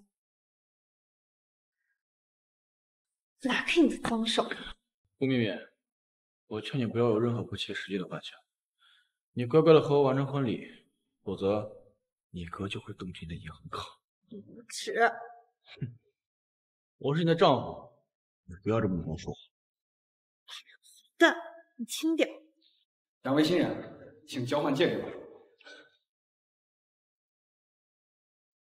这门婚事我不同意。景天哥哥，我就知道你不会不管我。陆小姐，男女授受不亲，你还是注意点好。怎么哪儿都有你啊？陆景天，你这是要破坏我婚礼啊！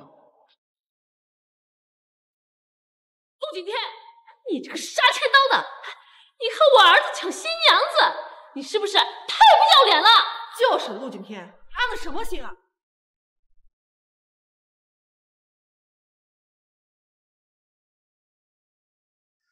陆明泽，我说过，我失去的东西我会亲手拿回来。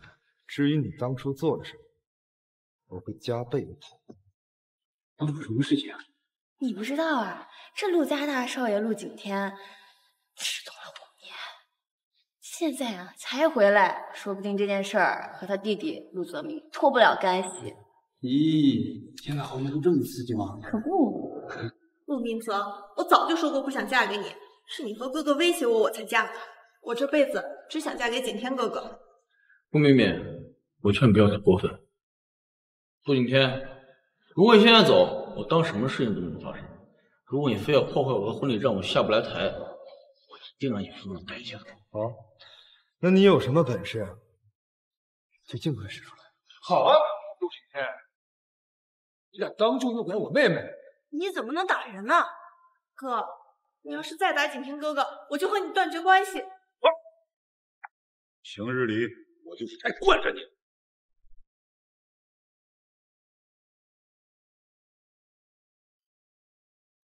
这好好的婚礼，这是怎么了？爷爷，陆景天仗着人的偏心，想抢走我的新娘，让我下不来台。你们能眼睁睁看着，什么都不管吧？什么？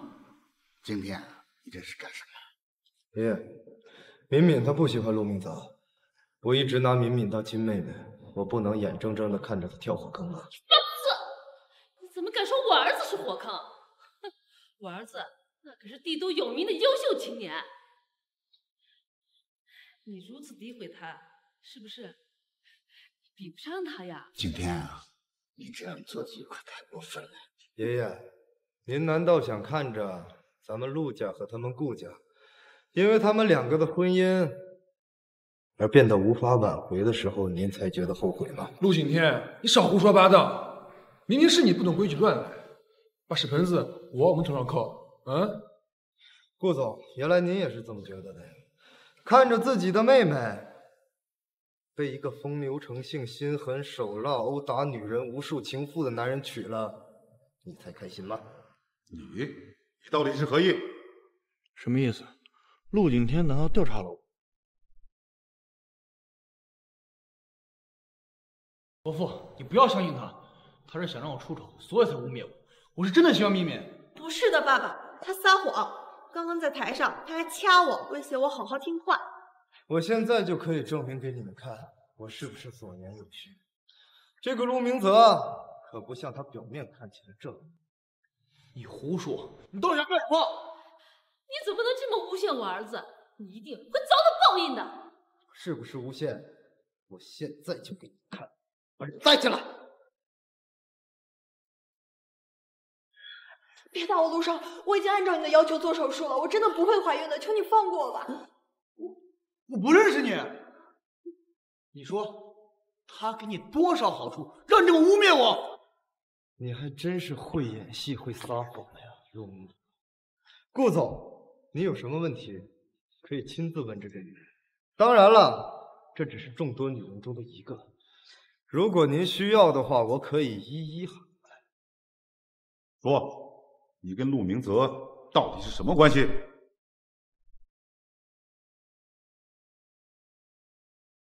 各位老爷，我求你们别伤害我，我真的只是被陆明泽欺骗，被他抛弃的可怜女人，我不图什么，我只求揭穿他的真面目。好啊你，一个私生活如此混乱的人，竟然敢娶本小姐！爸，就这样的人，你还让我嫁给他吗？陆明泽，没想到你是这样的一种人。今天的婚礼取消。不要呀！我儿子知道错了，他真的知道错了。今天要不是景天哥哥拆穿了他，我们就都被骗了。陆明泽，你怎么能这样干事情？亏我还是帮你。怎么都看不到我好是吗？都是你的错。打女人可不算男人呀，带走。陆景天，不要以为你这样你就赢了。哼，我告诉你，不要以为只是你有后手。那你是什么意思呀？顾总，顾景是我兄弟，我们之前签了合同，今天这场婚礼必须完成。我们陆家给顾敏敏20%，你们家给我蓝水湾的行。什么？你们怎么能私下做这种交易？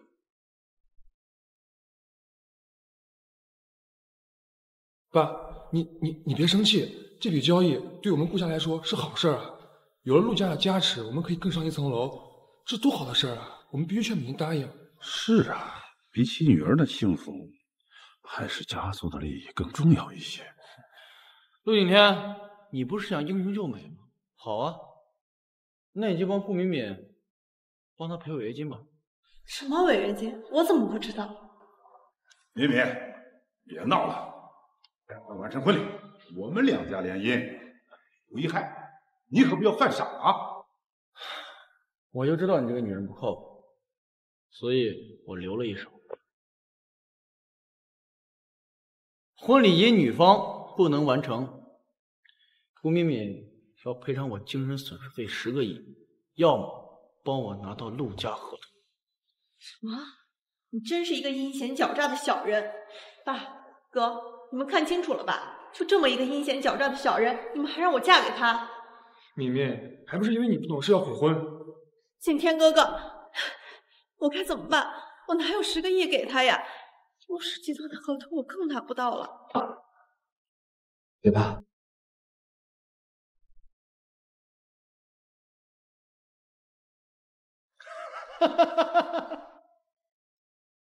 好一个英雄救美啊！夏依依，你看你丈夫当着你的面照顾别的女人，心里不好受。陆明泽，别想挑拨离间，她只是我妹妹。顾敏敏，听到了吧？人家根本不在乎你，还是回来完成婚礼，免得两家撕破脸。景天哥哥，救救我啊！他拿什么救你？他是能给你钱，还是能给你合同？哼，敏敏，我劝你最好别动手，以免撕破了脸。景天哥哥，我求求你救救我吧！合同写的是陆家少爷，你也是陆家少爷，只要我嫁给你，我就不算违约，我就不怕他告我了。你说什么？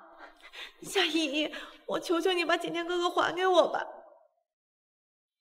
不，他现在是我老公，顾小姐，我是不会把他让给你的。夏依依，你根本就配不上景天哥哥，你凭什么赖着不走？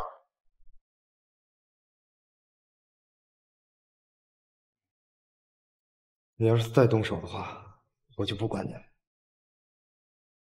敏敏，这个陆景天也只是个挂着牌的少爷，没地位，没实力，我才不会愿意把我的女儿嫁给他呢。你要跟明泽把婚完了，要不然我就断了你的银行卡。顾伯伯，敏敏说她不想嫁，你就应该尊重。放肆！你敢质疑我父亲？陆家主，这又是你们陆家大少爷的教养，当众抢自己弟弟的未婚妻，还大言不惭诋毁新娘父亲。景天，可别闹了，这件事已经是板上钉钉的事，敏敏必须嫁给你弟弟。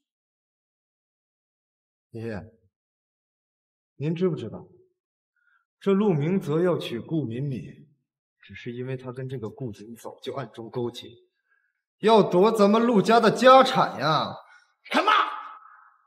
你怎么知道？不，我的意思是，你怎么空口白牙、胡言乱语？爷爷，我哥这么诬陷我，您不管管？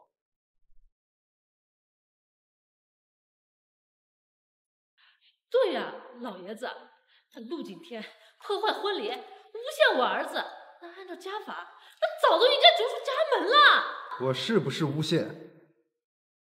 你们心里清楚。今天这个婚礼有我陆景天在，谁也别想办成。陆景天，捣乱是吧？你是不是非得看见我的女儿被送进去，你才开心吗？敏敏的事情我来管，违约金我出了。什么？你赔？哼，10个亿吗？还是陆氏集团合同？这就是陆氏集团的合同啊！我现在就……哼，陆景天，你穿越都不打草稿吗？陆氏集团合同，一般人说拿就能拿的？陆明泽，你没本事，不代表我也没本事。景天哥哥，你真的愿意为了我冒险吗？敏敏，你放心，我说了带你走，就一定会带你走。夏依依，你看到了吧？景天哥哥心里还是有我的，他愿意为了我冒险一试。他只是拿你当妹妹，曾经是又怎么样？不代表以后也是。我告诉你，夏依依，我们俩从小青梅竹马，门当户对，不是你这种村姑能比的。你只有被抛弃的份儿。西泽，送3个亿的合同过来。景天哥哥，我相信你，只要你说的，一定能做到。哼，你还真是好骗呀！他打个电话，你就觉得他能拿到帝都所有权贵都想合作的陆氏集团合同，可能吗？可不可能？你们一会儿就知道。我看你还真是不见棺材不落泪。一会儿你要拿不出合同，你给我们跪下磕头道歉，你敢吗？一言为定。哥，你怎么能这么说呢？明明还不是为了你，这小子根本就是在吹牛说大话。陆景天，你要是拿不来合同，你就滚出陆家，带着你的村姑老婆滚回北城。你如意算盘倒是打，你没机会实现。那林子儿，你怎么能说出这种赌注？今天啊，你有几分把握才能拿到陆氏集团的合同？这种赌注，老爷子，你偏心也不是这么个偏心法吧？就是的，爷爷，这个陆景天毁了我哥的婚礼，你不惩罚他就算了，他和我哥赌注，你还偏向他。你们最好跟我爷爷说话客气一点。陆明泽，赌注答应，但同样的愿赌服输，如果你输了，跪下道歉，然后跟林敏取消婚约，听见了吗？哼哼，演戏是演戏，就是陆景天，你肯定输。陆氏合同，这送错地方了吧？真是陆氏集团合同？是不是真的？爸，这假的对不对？我不相信，这陆景天消失了5年，回来还能弄到陆氏集团合同。这真的是陆氏集团的合同？这怎么可能？愿赌服输。太好了，我就知道景天哥哥你一定可以的，你们还不跪下？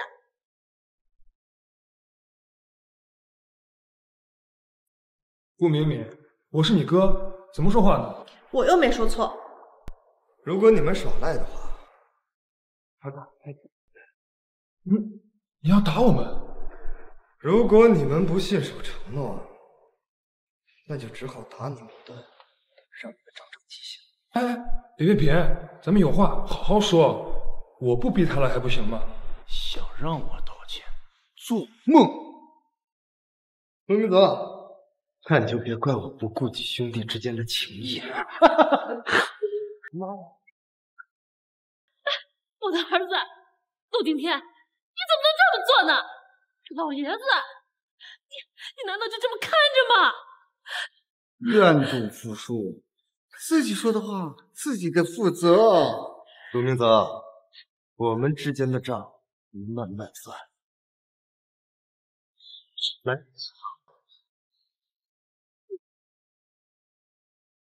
咱们回来。明泽，你自己之前做的事，我全当没事。这次就当你哥哥泄愤了。如果你以后再敢找事儿，我可不饶了你。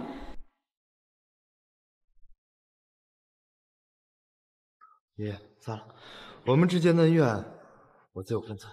咱们走吧。景天，先别急走啊，咱谈谈合同的事儿啊！哎，妈，这爷爷怎么能这么说话呢？行了，跟你势不两立。走。今天让你跟着我收妹妹。没事，我呢。景天哥哥，我想和你一起回家，你能收留我几天吗？为什么要我收留？景天哥哥，我刚和我哥他们吵架了，现在不想回去。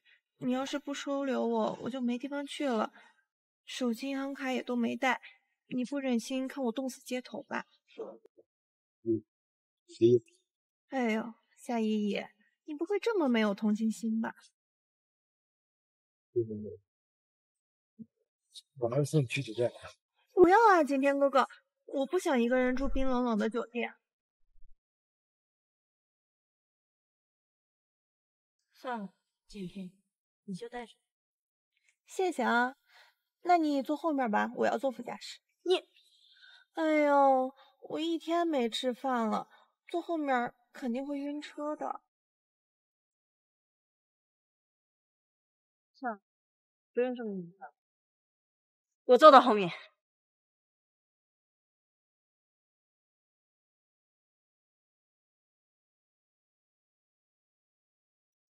景天哥哥，你真好。景天哥哥，我不要，我头晕，你让我靠一下吗？这女人明明自己不开心，怎么就这么傻？景天哥哥，你怎么不开车啊？景天哥哥，你干嘛去？我要和你一起回。走啊，把副驾的小姐送到南山路387，这里。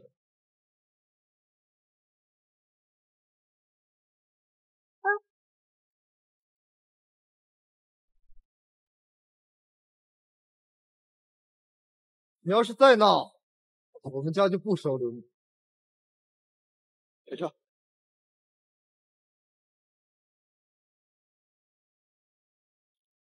景天，你这么做是因为我呀？当然了，我怕有些人啊吃醋把自己吃死。你胡说，我才没吃醋。好了，姨，我不跟你闹了。我的妻子呢，只能是你。那个顾敏敏，她就是小孩子心性。好，星儿，我跟你说，你记住了吗？那当然，哥，放心，夏依依我一定想办法把他们带出来。一定要把这个女人带出来，反正陆景天不带着。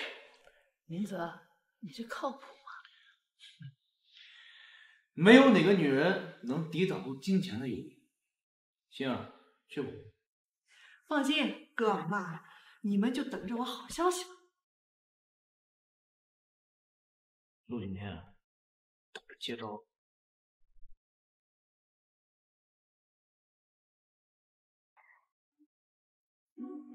景天哥哥，你终于回来了，我做了你最喜欢吃的海鲜粥。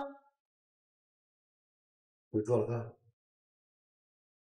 这个菜怎么那么像那个连锁店外送菜的味道？你胡说，肯定是嫉妒我会做饭。顾敏敏，如果你再乱指的话，就从我家滚回去。景天哥哥，我不是故意的，你就这么看着他欺负我？这菜真的是你做的？当然啦，我可是上得了厅堂，下得了厨房。依依啊，你刚刚为什么说这味道像送的外卖呢？他就是嫉妒我，故意这么说的。这菜呢是北城的特色菜，我以前经常点，所以才会熟悉。敏敏，你还有什么要狡辩的吗？哎，景天哥哥，我就是想逗你开心一下。顾敏敏，我是不会娶你的，留着给你以后的老公做吧。我一会儿要去趟公司，等我忙完回来接你去看爷爷，好吧？好，知道了。你也好好休息吧，一会儿我送你回家。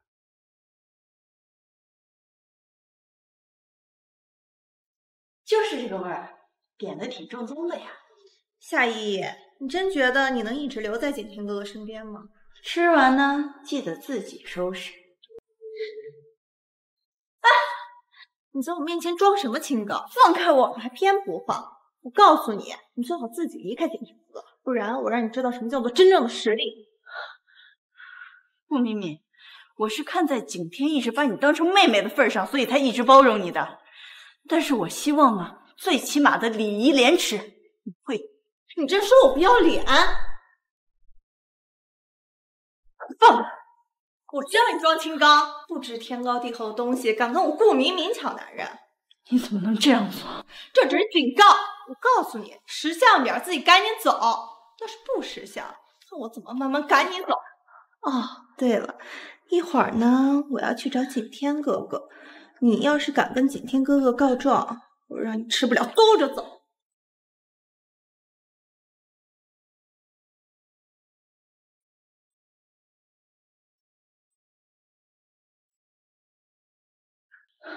喂，夏依依吗？我是陆欣。陆欣，那个夏依，你来一趟万德酒店吧，爷爷说有事要找你，单独想跟你聊聊，你自己一个人来吧。爷爷要找我，那他怎么不直接让景天告诉我呀？该死，这女人看来还真不好骗，幸好我有后手。让你来就来，废话这么多啊？算了，你不相信我，爷爷自己跟你说。过来一趟，有事找你。听到了吗？还不快来！还真是爷爷，我现在马上就过去。这个顾敏敏还真是会变脸呀！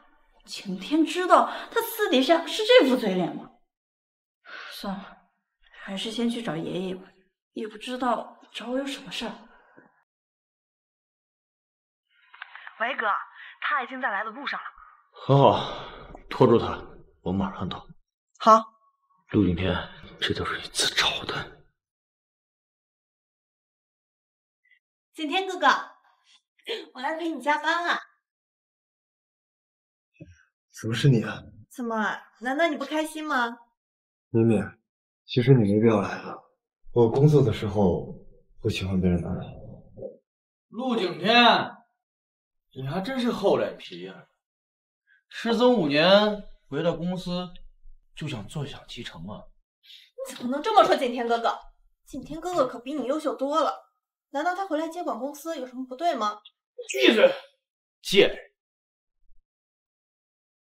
你打我！景天哥哥救我！陆明泽，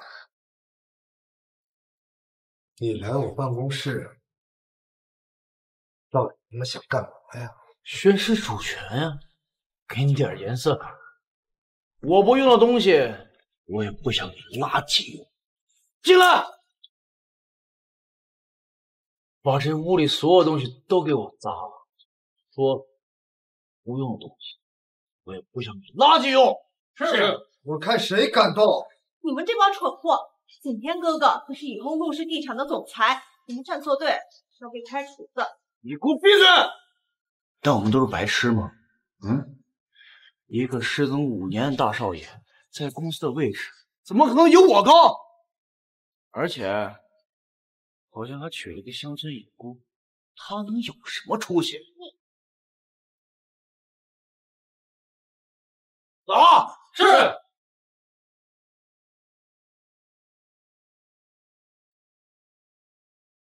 亲爱的哥哥，堂堂陆家大少爷被这么去对待，滋味如何？一定会遭报应的。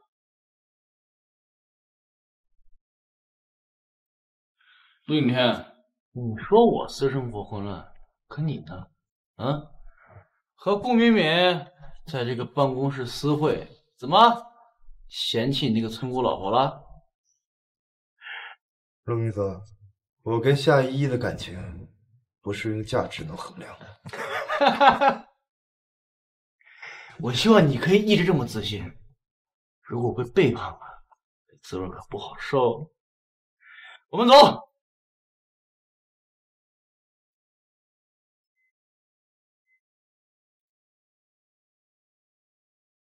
景天哥哥，你都认识陆氏集团的人，为什么还要委屈自己待在陆氏地产呢？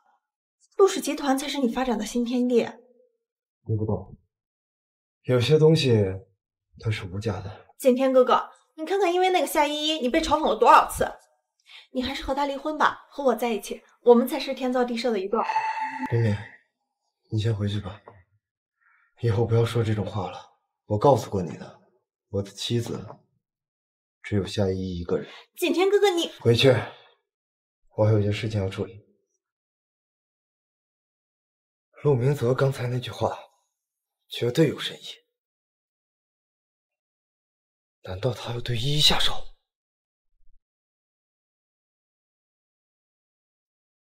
依依，你可千万不能有事。喂，喜多，现在马上给我查依依到底在哪儿，要快！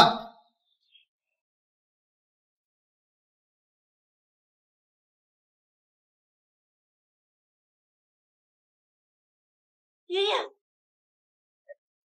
哼，还真是蠢货。不行，你想干嘛？我还能想干什么？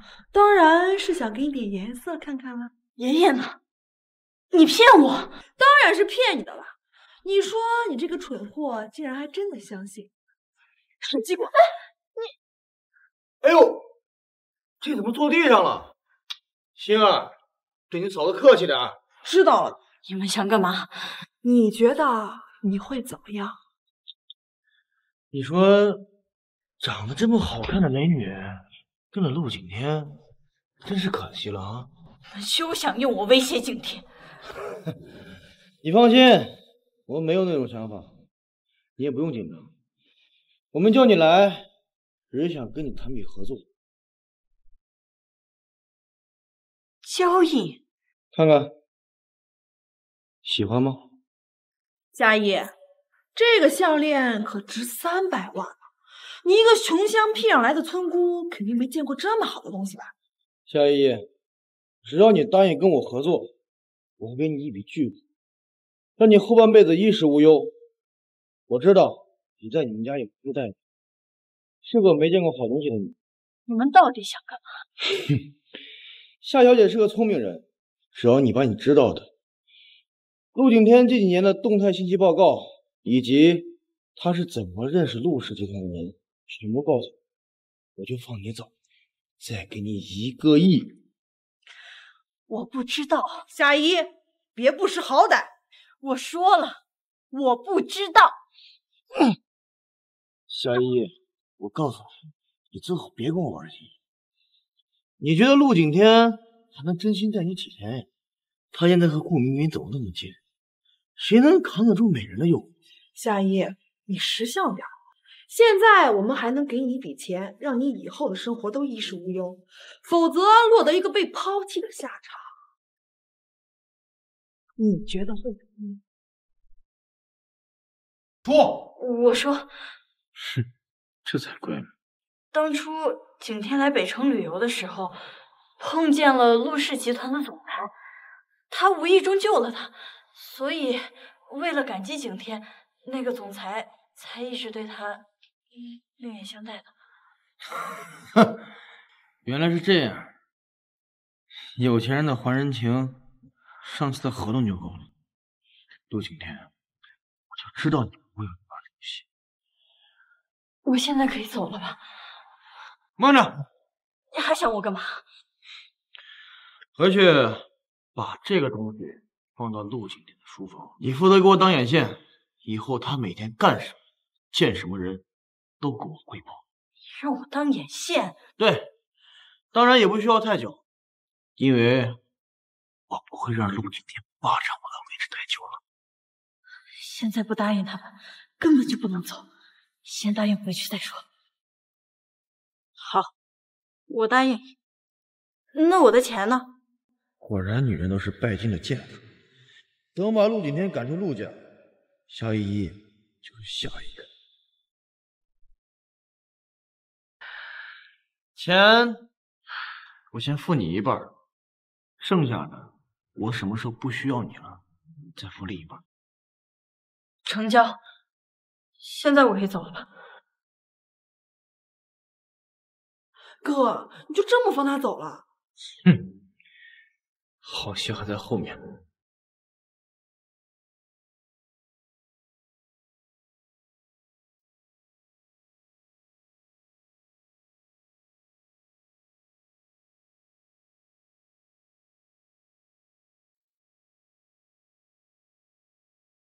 好，那下一页，竟然敢背着景天哥哥私自会面陆明泽，看我怎么让景天哥哥休了你！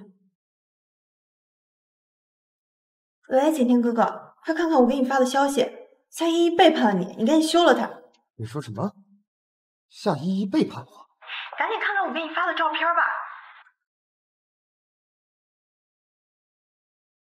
你难道真的会背叛我？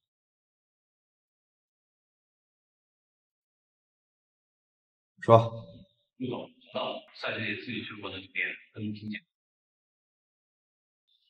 好，我知道了。你去暗中调查，这种事情千万不能大意。景天哥哥，你一定要和那个贱人离婚！他现在敢背叛你，指不定以后要做出什么事儿呢。我相信依依，她绝对不会做对不起我的事情。景天哥哥，你别装糊涂了，你看看我，我才是你的良配。景天，竟然敢背叛你，哥哥！你以为我真的会一而再、再而三的忍让你？景天哥哥，你看他有了陆明泽撑腰，竟然敢还手了！依依，你为什么要去找陆明泽？你这话说，你还不承认是吧？你自己看看，你私愧陆明泽，做贼心虚，难道一点都不觉得愧疚吗？陆景天，连你也不信任我，还找人跟踪调查我是吗？陆景天，连你也不信任我，还找人跟踪调查我是吗？没有跟踪你，夏依。也就是说，你看见我有危险不来救我，就等着拍照片找我对峙。我没有，我。景天哥哥，他就是想把矛盾激化，把错误都推在你的身上，你可别上当啊！真没想到，我在你心里就是这种人。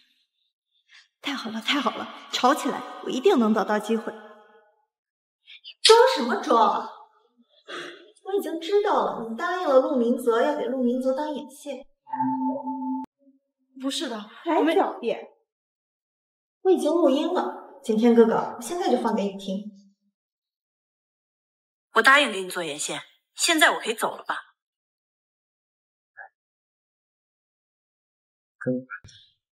我不是的，你听我。还狡辩！证据录音都有，景天哥哥。今天我真的没有，我是。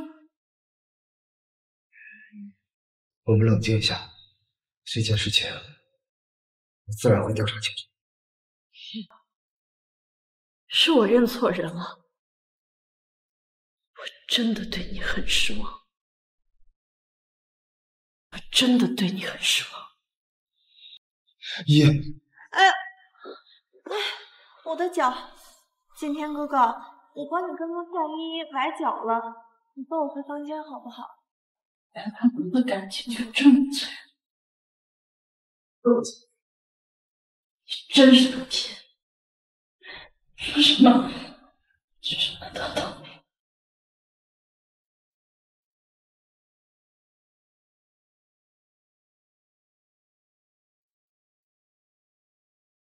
上车。不用了，上车吧，我帮你报仇。算了，还是看看这个陆明泽到底要干什么。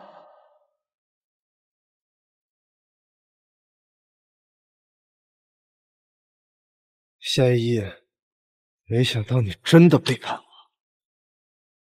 该死的夏依依，到底有什么魅力？陆景天还是追不出去。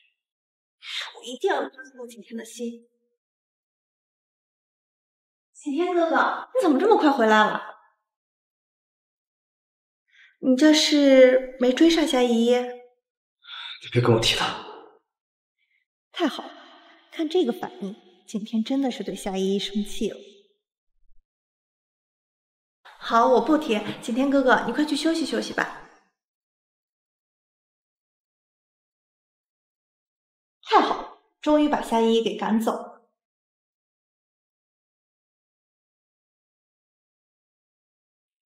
喂，欣儿，谢谢你啊，给我发信息让我过去。我们好姐妹之间当然不用说别的。以后和陆景天在一起，可别忘记我的好哦。当然了。哦，对了，项目书可别忘了。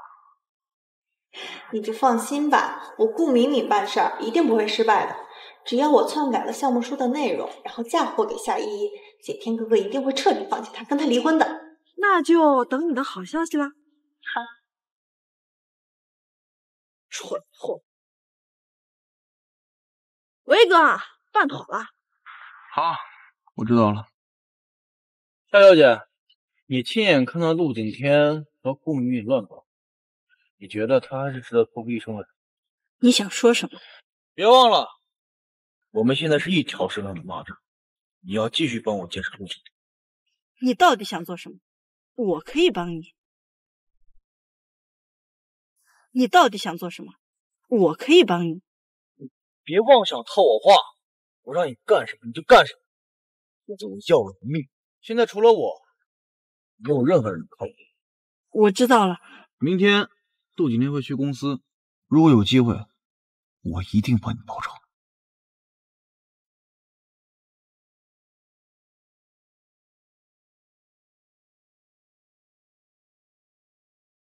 今天，别怪我，我也是为了能和你有一个未来。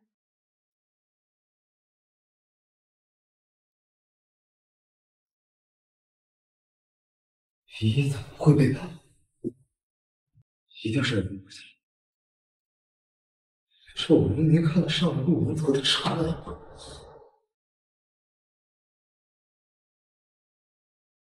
依依，老板，是我查到了，依依小姐是被陆欣骗过去的，并不是夏学姐自己想见陆明泽的。而且我发现这件事跟顾明明脱不了干系，只是还需要时间去验证。看来是我真的误会依依了。依依怎么会背叛我？齐道，你现在给我查他们到底想干什么？是陆总。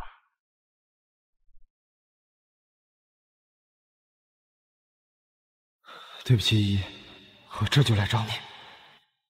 景天哥哥，你这么着急干什么去啊？明天不是有个项目要谈吗？我要再去一趟公司确认一下材料。好，你去吧。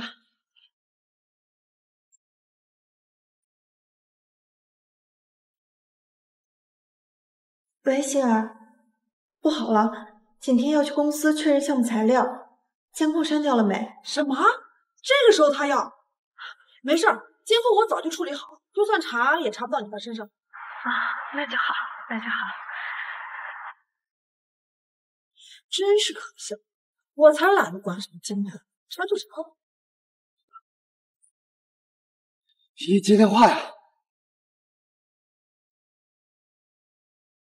喂，依依，你在哪儿？对不起，我不该不相信你的。你在哪儿？喂，依依，你在哪儿？对不起，我不该不相信你的。你在哪儿？我看见你了。对不起，我不该让你一个人出门的。都怪你，你为什么不相信我呀？你看到我有危险之后不来救我，你就知道躲起来拍照。但是我真的没有偷拍你，照片是顾敏敏发给我的。真的？好吧，我也真的没有跟顾明泽联络。我答应他，只是因为我想脱身，我不想被他利用来伤害你的。知道。好。景天哥哥，你回来了。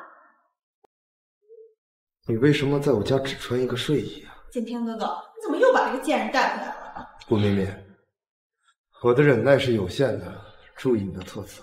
顾敏敏，你故意挑拨离间。我明明是被胁迫才不得不答应的陆明泽，但是你却故意误导景天，让他误会我。你到底安了什么心呀？你敢骂我？景天哥哥，你看他！景天哥哥，你看他！我现在就给你哥打电话，接你离开。景天哥哥，别打，我走还不行吗？等等，景天哥哥，我就知道你不会真的让我走。把衣服穿上，别冻出毛病来，你哥又该怪我了。大一，明天我就让你滚出帝都！你终于肯送走你的敏敏妹妹了。别生气了，之前是我不对，我不应该对那个顾敏敏太信任了。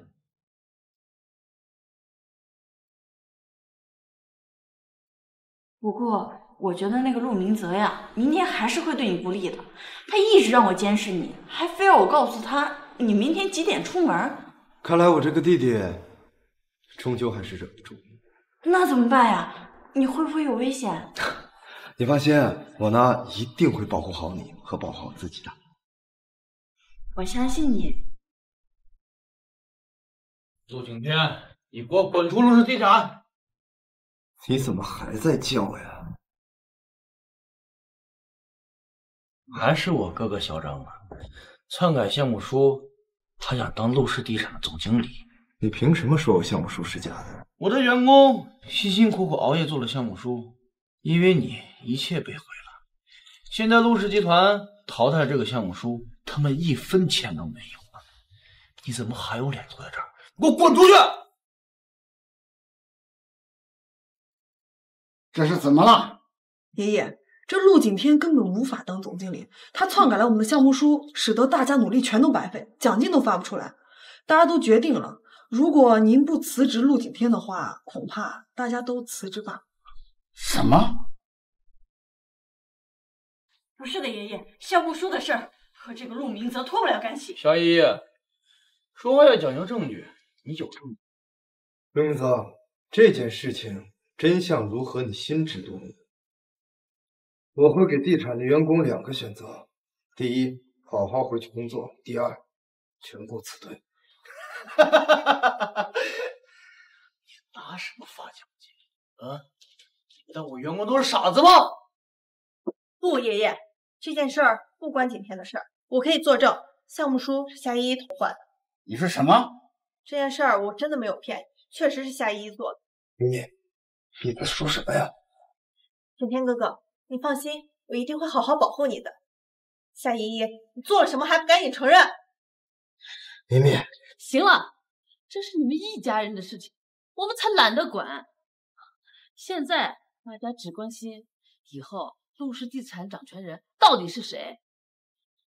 我儿子陆明泽人心所向，才是最合适的人选。陆景天，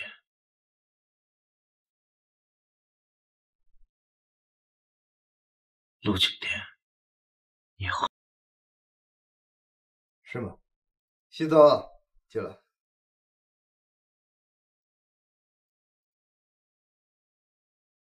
陆总，请您吩咐。从今天开始，闹事的员工全部开除，陆氏地产并入陆氏集团。你是陆氏集团首席秘书，你跪他？你是他的秘书？陆明哥，你现在知道太晚。不可能，这都是假的。景天，这到底怎么回事？爷爷，我当年出事并不是意外，是陆明泽他们母子买凶杀人。如果不是我临时换车，我早就死了。什么？而且今天的事情也是陆明泽他一手策划，让顾敏敏去偷计划书，诬陷夏依依，想挑起我们中间的隔阂，让我被家族嫌弃。我没做过，跪下！景天，你受苦了，他们就随你处置。不，景天哥哥，我也是被利用的，我错了，我真的错了。西子，陆明泽他们母子赶去当苦力，废了右手，我们以后就不要再联系了。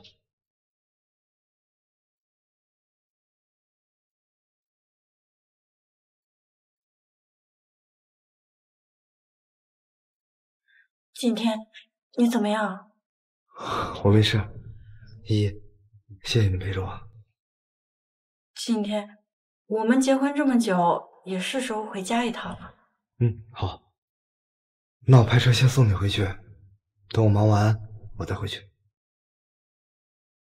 对了，依依，回到北城，我就是顾婷，记住了吗？好，你的身份我不会告诉别人的。